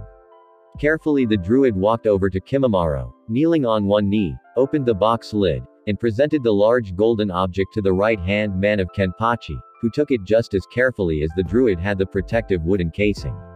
It was the urn of Uzumaki Kushina. Can you hear her sorrow? She crying? Said Sajin, who received a single nod from Kimimaro, who tucked the urn away for safekeeping. What did you expect? She is crying over what this village has done to her son since her death in bringing him into this world. However, that will stop once she is carefully in her new resting place especially made for her by Shikage-sama, said Kimimaro, hearing the cries of the woman's soul on how they could hurt her precious little boy like that. Yes. Her along with the others, said Sajin, looking at the druids digging deeper for the coffins that contained the 4 late Hokage's remains. 1 of 5 down with 4 holes to dig left. You do know it is against the law of any place, city or ninja village to rob a grave, much less that of a late Kage, right? Said Hatake Kakashi, a nearby tree above them, reading his perverted book casually as if the people below him were nothing to him. He wasn't alone either, as 20 Anbu ninja were all around the group below with weapons drawn ready to slay the intruders for their trespassing. It seems we have been discovered, said Kimimaro, looking up at Kakashi, recognizing him from the bingo book, seeing the man had not worn an Anbu mask like the others. Yes. How do you wish to proceed? Said Sajin, glaring at Kakashi and letting out his killer intent at the man, who felt the tremendous killer intent making him put his book away, getting serious. I can tell by your killing intent you're not normal, said Kakashi, raising his headband to reveal his Sharingan eye that he was infamous for, to help him see the truth. That I won't reveal anything to you, Hatake, nor will be telling you anything or what knowledge we may possess. If captured, we are prepared to end our lives taking whatever secret we hold with us to protect the one we serve, said Sajin with such conviction that Kakashi believed the taller figure would indeed end his life. Also, was the Leaf Junin imagining things, or did the same person seem to hate him for some reason? Well, if that's the case, then can we at least talk with some civility before we start to go at it? Like, for example, I ask you a question, and if you want to, either of you can answer the question or not, depending on what it is. How's that? said Kakashi, almost feeling the itch to read his book again since he felt he could calm them down enough to prevent an all-out fight here. Speak your first question Hata K-Tem before we decide to slaughter you along with the rest of these weaklings, said Kimimaro, letting loose his own killer intent, making all the Anbu on edge at feeling such hate towards their very being. Well, if you want to get right into it, who am I to stop you? Alright then, question number 1 is Thizho is the man who that has taken the title of Shikage, said Kakashi, focusing his Sharingan eye on the two, hoping the two would crack under its hypnotic gaze.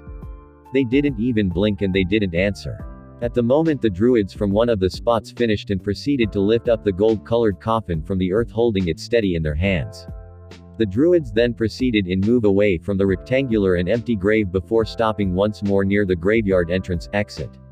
2 down with 3 remaining. Okay, question number 2 Icefut are you planning to do with the 4 coffins that hold our ever so sacred Hokages, said Kakashi, though his tone was more serious given the one of the coffins held his sensei. If you must know, we are relocating them to a more sacred and secure spot away from this tainted shinobi village they once proudly called home. You dishonor them, so our leader has decided that we take them someplace where they will be treated with respect, said Sajin, taking a hard step forward, shaking the ground slightly beneath him, Kimimaro, and the druids. Needless to say, it got Kakashi's and the other Leaf Ninjas' attention. That was a lot of force placed under that single step, and from the looks of it the tall guy wasn't even trying very hard, thought Kakashi, narrowing his eyes at the masked giant, who retaliated by letting loose an even larger amount of killing intent to snuff out the Leaf Junin's piercing look. 3 down with 2 to go as the druids lift yet another coffin. Question number 3 are you a threat to Konoha, said Kakashi, noticing that the Anbu behind were becoming tenser and wondering why the Sharingan user didn't order them to stop the druids. I'll answer your question with one of my own. Do you mean the village in general or the overall populace? Said Kimimaro, channeling some chakra into his mask, making the eye holes flash red to intimidate the Junin and his team. Both actually, said Kakashi, hearing the shoveling in the background being the only real noise in the night, along with the barely heard fire from the torches that some of the other druids held. 4 down with 1 left to dig up. Yes, and somewhat no, depending on who were out to kill Hata K, said Sajin, leering at He-Man while letting out a small yet still dark laugh into the night. Kakashi didn't need either of the two in order to get the hint. Due to the bloodlust from the tall helmet, one was more than enough for him. Take them alive, but don't hesitate to kill if restraining them proves a fruitless endeavor to achieve, said Kakashi, drawing his kunai from his pouch ready to fight. Final coffin removed from grave, mission objective completed. It would appear that the time has come to show these fools what it means to fight against the forces of Shikage-sama, said Sajin, drawing out his sword while Kimimaro just walked over to the gates near the other druids before drawing out his bone tonfas that he had been secretly making during the conversation. You know what to do, Sajin-san, just don't create too much noise, said Kimimaro, as he knew that Sajin would rather kill himself than willingly fail Kenpachi in any mission. Such arrogance in thinking one person could take on the son of the White Fang and his small army of Leaf Anbu beside him, said Kakashi, smirking at them, thinking this was going to be easier than he thought and may not even need his Sharingan. The arrogance is yours, Hata K. Kakashi, for thinking that name alone gives you the power to best me, knowing that is all you are to your late father. His worthless runt and poor excuse of a son that he didn't kill before taking his own life to remove his shame, not of failing a mission, but knowing he helped conceive you, said as Sajin drew his sword, revealing to them it was the Kusanagi sword that was responsible for the late Sandaim's death. How dare you wield such a tainted sword against us, you freak of nature, said one of the Anbu, only back away several steps, feeling the killer intent from Sajin increase threefold. Shut up and fight, you fool Leaf Ninja, roared Tenkin, said Sajin, as chakra came out of his sword, creating a giant version of his arm, holding his sword in his hand above him before brining it down on upon the shocked ninjas. Kakashi was glad he could move as fast as he did, otherwise he may have been crushed by the sheer brute force of the usual power that the giant man had displayed. Another thing that bothered Kakashi was that the man he had come to identify from his partner as Sajin did not call the Kusanagi its original name, but rather he called it Inkan. For Kakashi it made no sense, since that was the sword that had slain the third and nearly killed the Tsunade when Jiraiya was sent to find her to become the 5th Hokage of Konoha. Lethal force authorized. Kill him, said Kakashi before making the hand signs for Rakiri and charged Sajin, who used his power to take out a quarter of the forces opposing him. Kakashi's attack would have succeeded had a spiked wall of bones shot up in front of him several feet in between him and Sajin, while a few shorter ones were able to stab Kakashi in the feet or ankles, making him lose his Chidori in the process. As much as I would like you to deliver some much needed punishment on them, Sajin-san, we must be going. Shikage-sama does not like tardiness when it comes to completing missions that are important to him, said Kimimaro, rising to his full height, slamming his hand down onto the ground using his bloodline to create a new clan technique, though it was strictly defensive one. Right behind you, Kimimaro-san, said Sajin, who followed the group and made their escape from the graveyard. Kimimaro. Orochimaru's bodyguard is alive, thought Kakashi, closing his headband over his Sharingan eye, biting back the urge to scream, and at the moment he really wanted to scream.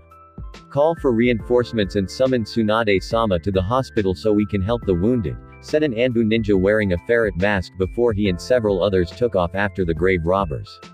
Little did they know this was two missions in one. Hyuga compound. Moments later, it didn't take long for the village alarm to sound and the Hyuga clan's giant home went under immediate lockdown, preventing anyone from entering or leaving.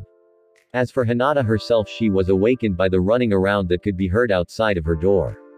The possibility that her sister Hanabi heard the commotion through her door as well, since they were right next to each other, with Neji's room being across from them, being their personal protector and relative.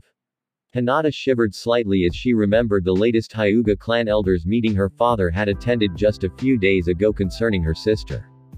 Due to Hinata's special marriage, Hanabi was to soon to be given title of heiress to the Hyuga clan. Hiashi was livid that they wanted to put Neji and Hanabi together when his youngest of two daughters became of age, since they wanted strong Hyuga to run the clan. Hiashi had immediately denounced such a union since it was not possible genetically and it was wrong morally, though the elders said keeping with tradition was a must. Hiashi though had further explained that while Neji was indeed his nephew, which caused any form of union to not be possible due to the genetic similarities between Hiashi and Hisashi. Being the clan head's twin made it to be as if Neji was Hiashi's own illegitimate son along with Hinata and Hanabi's half-brother. The Hyuga clan elders were less than pleased and planned to go another route when the right time presented itself. After all, it was to ensure that Hanabi would one day be married to a strong individual of their choice they could trust to produce a strong Hyuga offspring. Now Hinata had to comfort herself with her little fox plushie her father, through unknown sources, was able to get her in secret, since it reminded her of Kenpachi when he was still Naruto. He'll stop this marriage from happening. He won't let it happen to me, I know he won't, thought Hinata, holding the plushie tighter, wishing beyond all things that it was her foxy hero. There was a knock at her room door, bring her further back to the living world away from which she barely lingered, wanting to re-enter the dream world. Hinata-sama, I need you to come to the door, said a deep unknown voice from behind rice paper the door, making Hinata frown as her door was not locked and could have been opened by the voice behind it. This could mean he was a servant she had yet to meet in the large house, or the unknown being was an enemy that had infiltrated her home like before, only this time as was to trick her and possibly innate her at her room door. Who is it? Said Hinata in a tired, sleepy voice, and whispered even in a more serious and lower one to activate her Byakugan to see beyond her room. A messenger, though my orders were to wait by the door to receive the message from the one whose soul belongs to you, said the kneeling figure that from what Hinata could see with her eyes was not from her clan or Konoha in general. The demon mask was but one dead giveaway. Then the mont's words pierced through her head and her heart swelled, knowing just who the figure was talking about, as only one person could think of such words to say to her. She got up from her bed and went over to the door, pushing it open only to stop after 2 inches by the person on the opposite side. Please tell me what the message that Kenpachi is, said Hinata, being as polite as she could be at the ungodly hour. I cannot speak his words, for they would be tainted by me. However, I am to deliver this letter from him to you that say his words, said the demon masked wearing ninja, handing her envelope with a black ink colored seal in the shape of the Shinigami's head. Thank you, Oni-sama, said Hinata, taking the envelope, feeling the smoothness and the weight of the parchment inside of it. Please, you honor me enough as it is by speaking to me. If anything, call me Hananya if and when we meet again at a later date.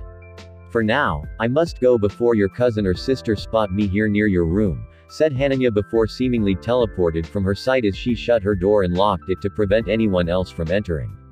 Carefully, Hinata opened the envelope and unfolded the letter, reading its contents slowly to Savoir in every word written on it.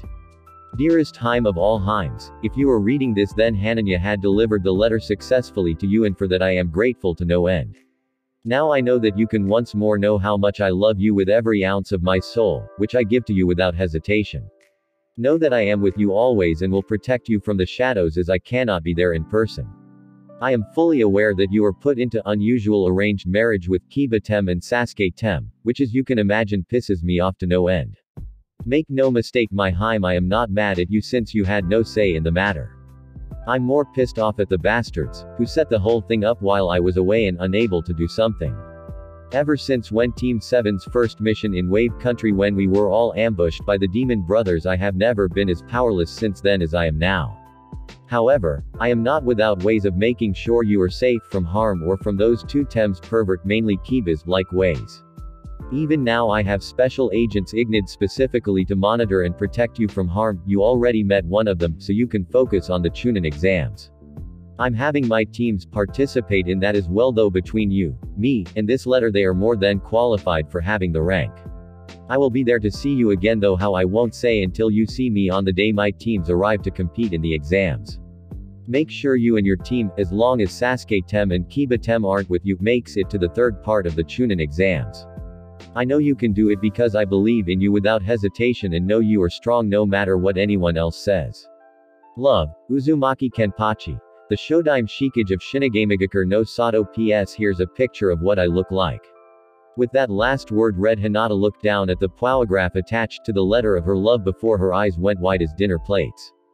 Hinata then used the last ounce of mental strength to carefully refold the letter, walk over to her bed, tuck the letter with powergraph away in her diary, sit on her bed, then proceeded to faint with steam coming out of her ears due to the letter, and a nosebleed caused from the powergraph.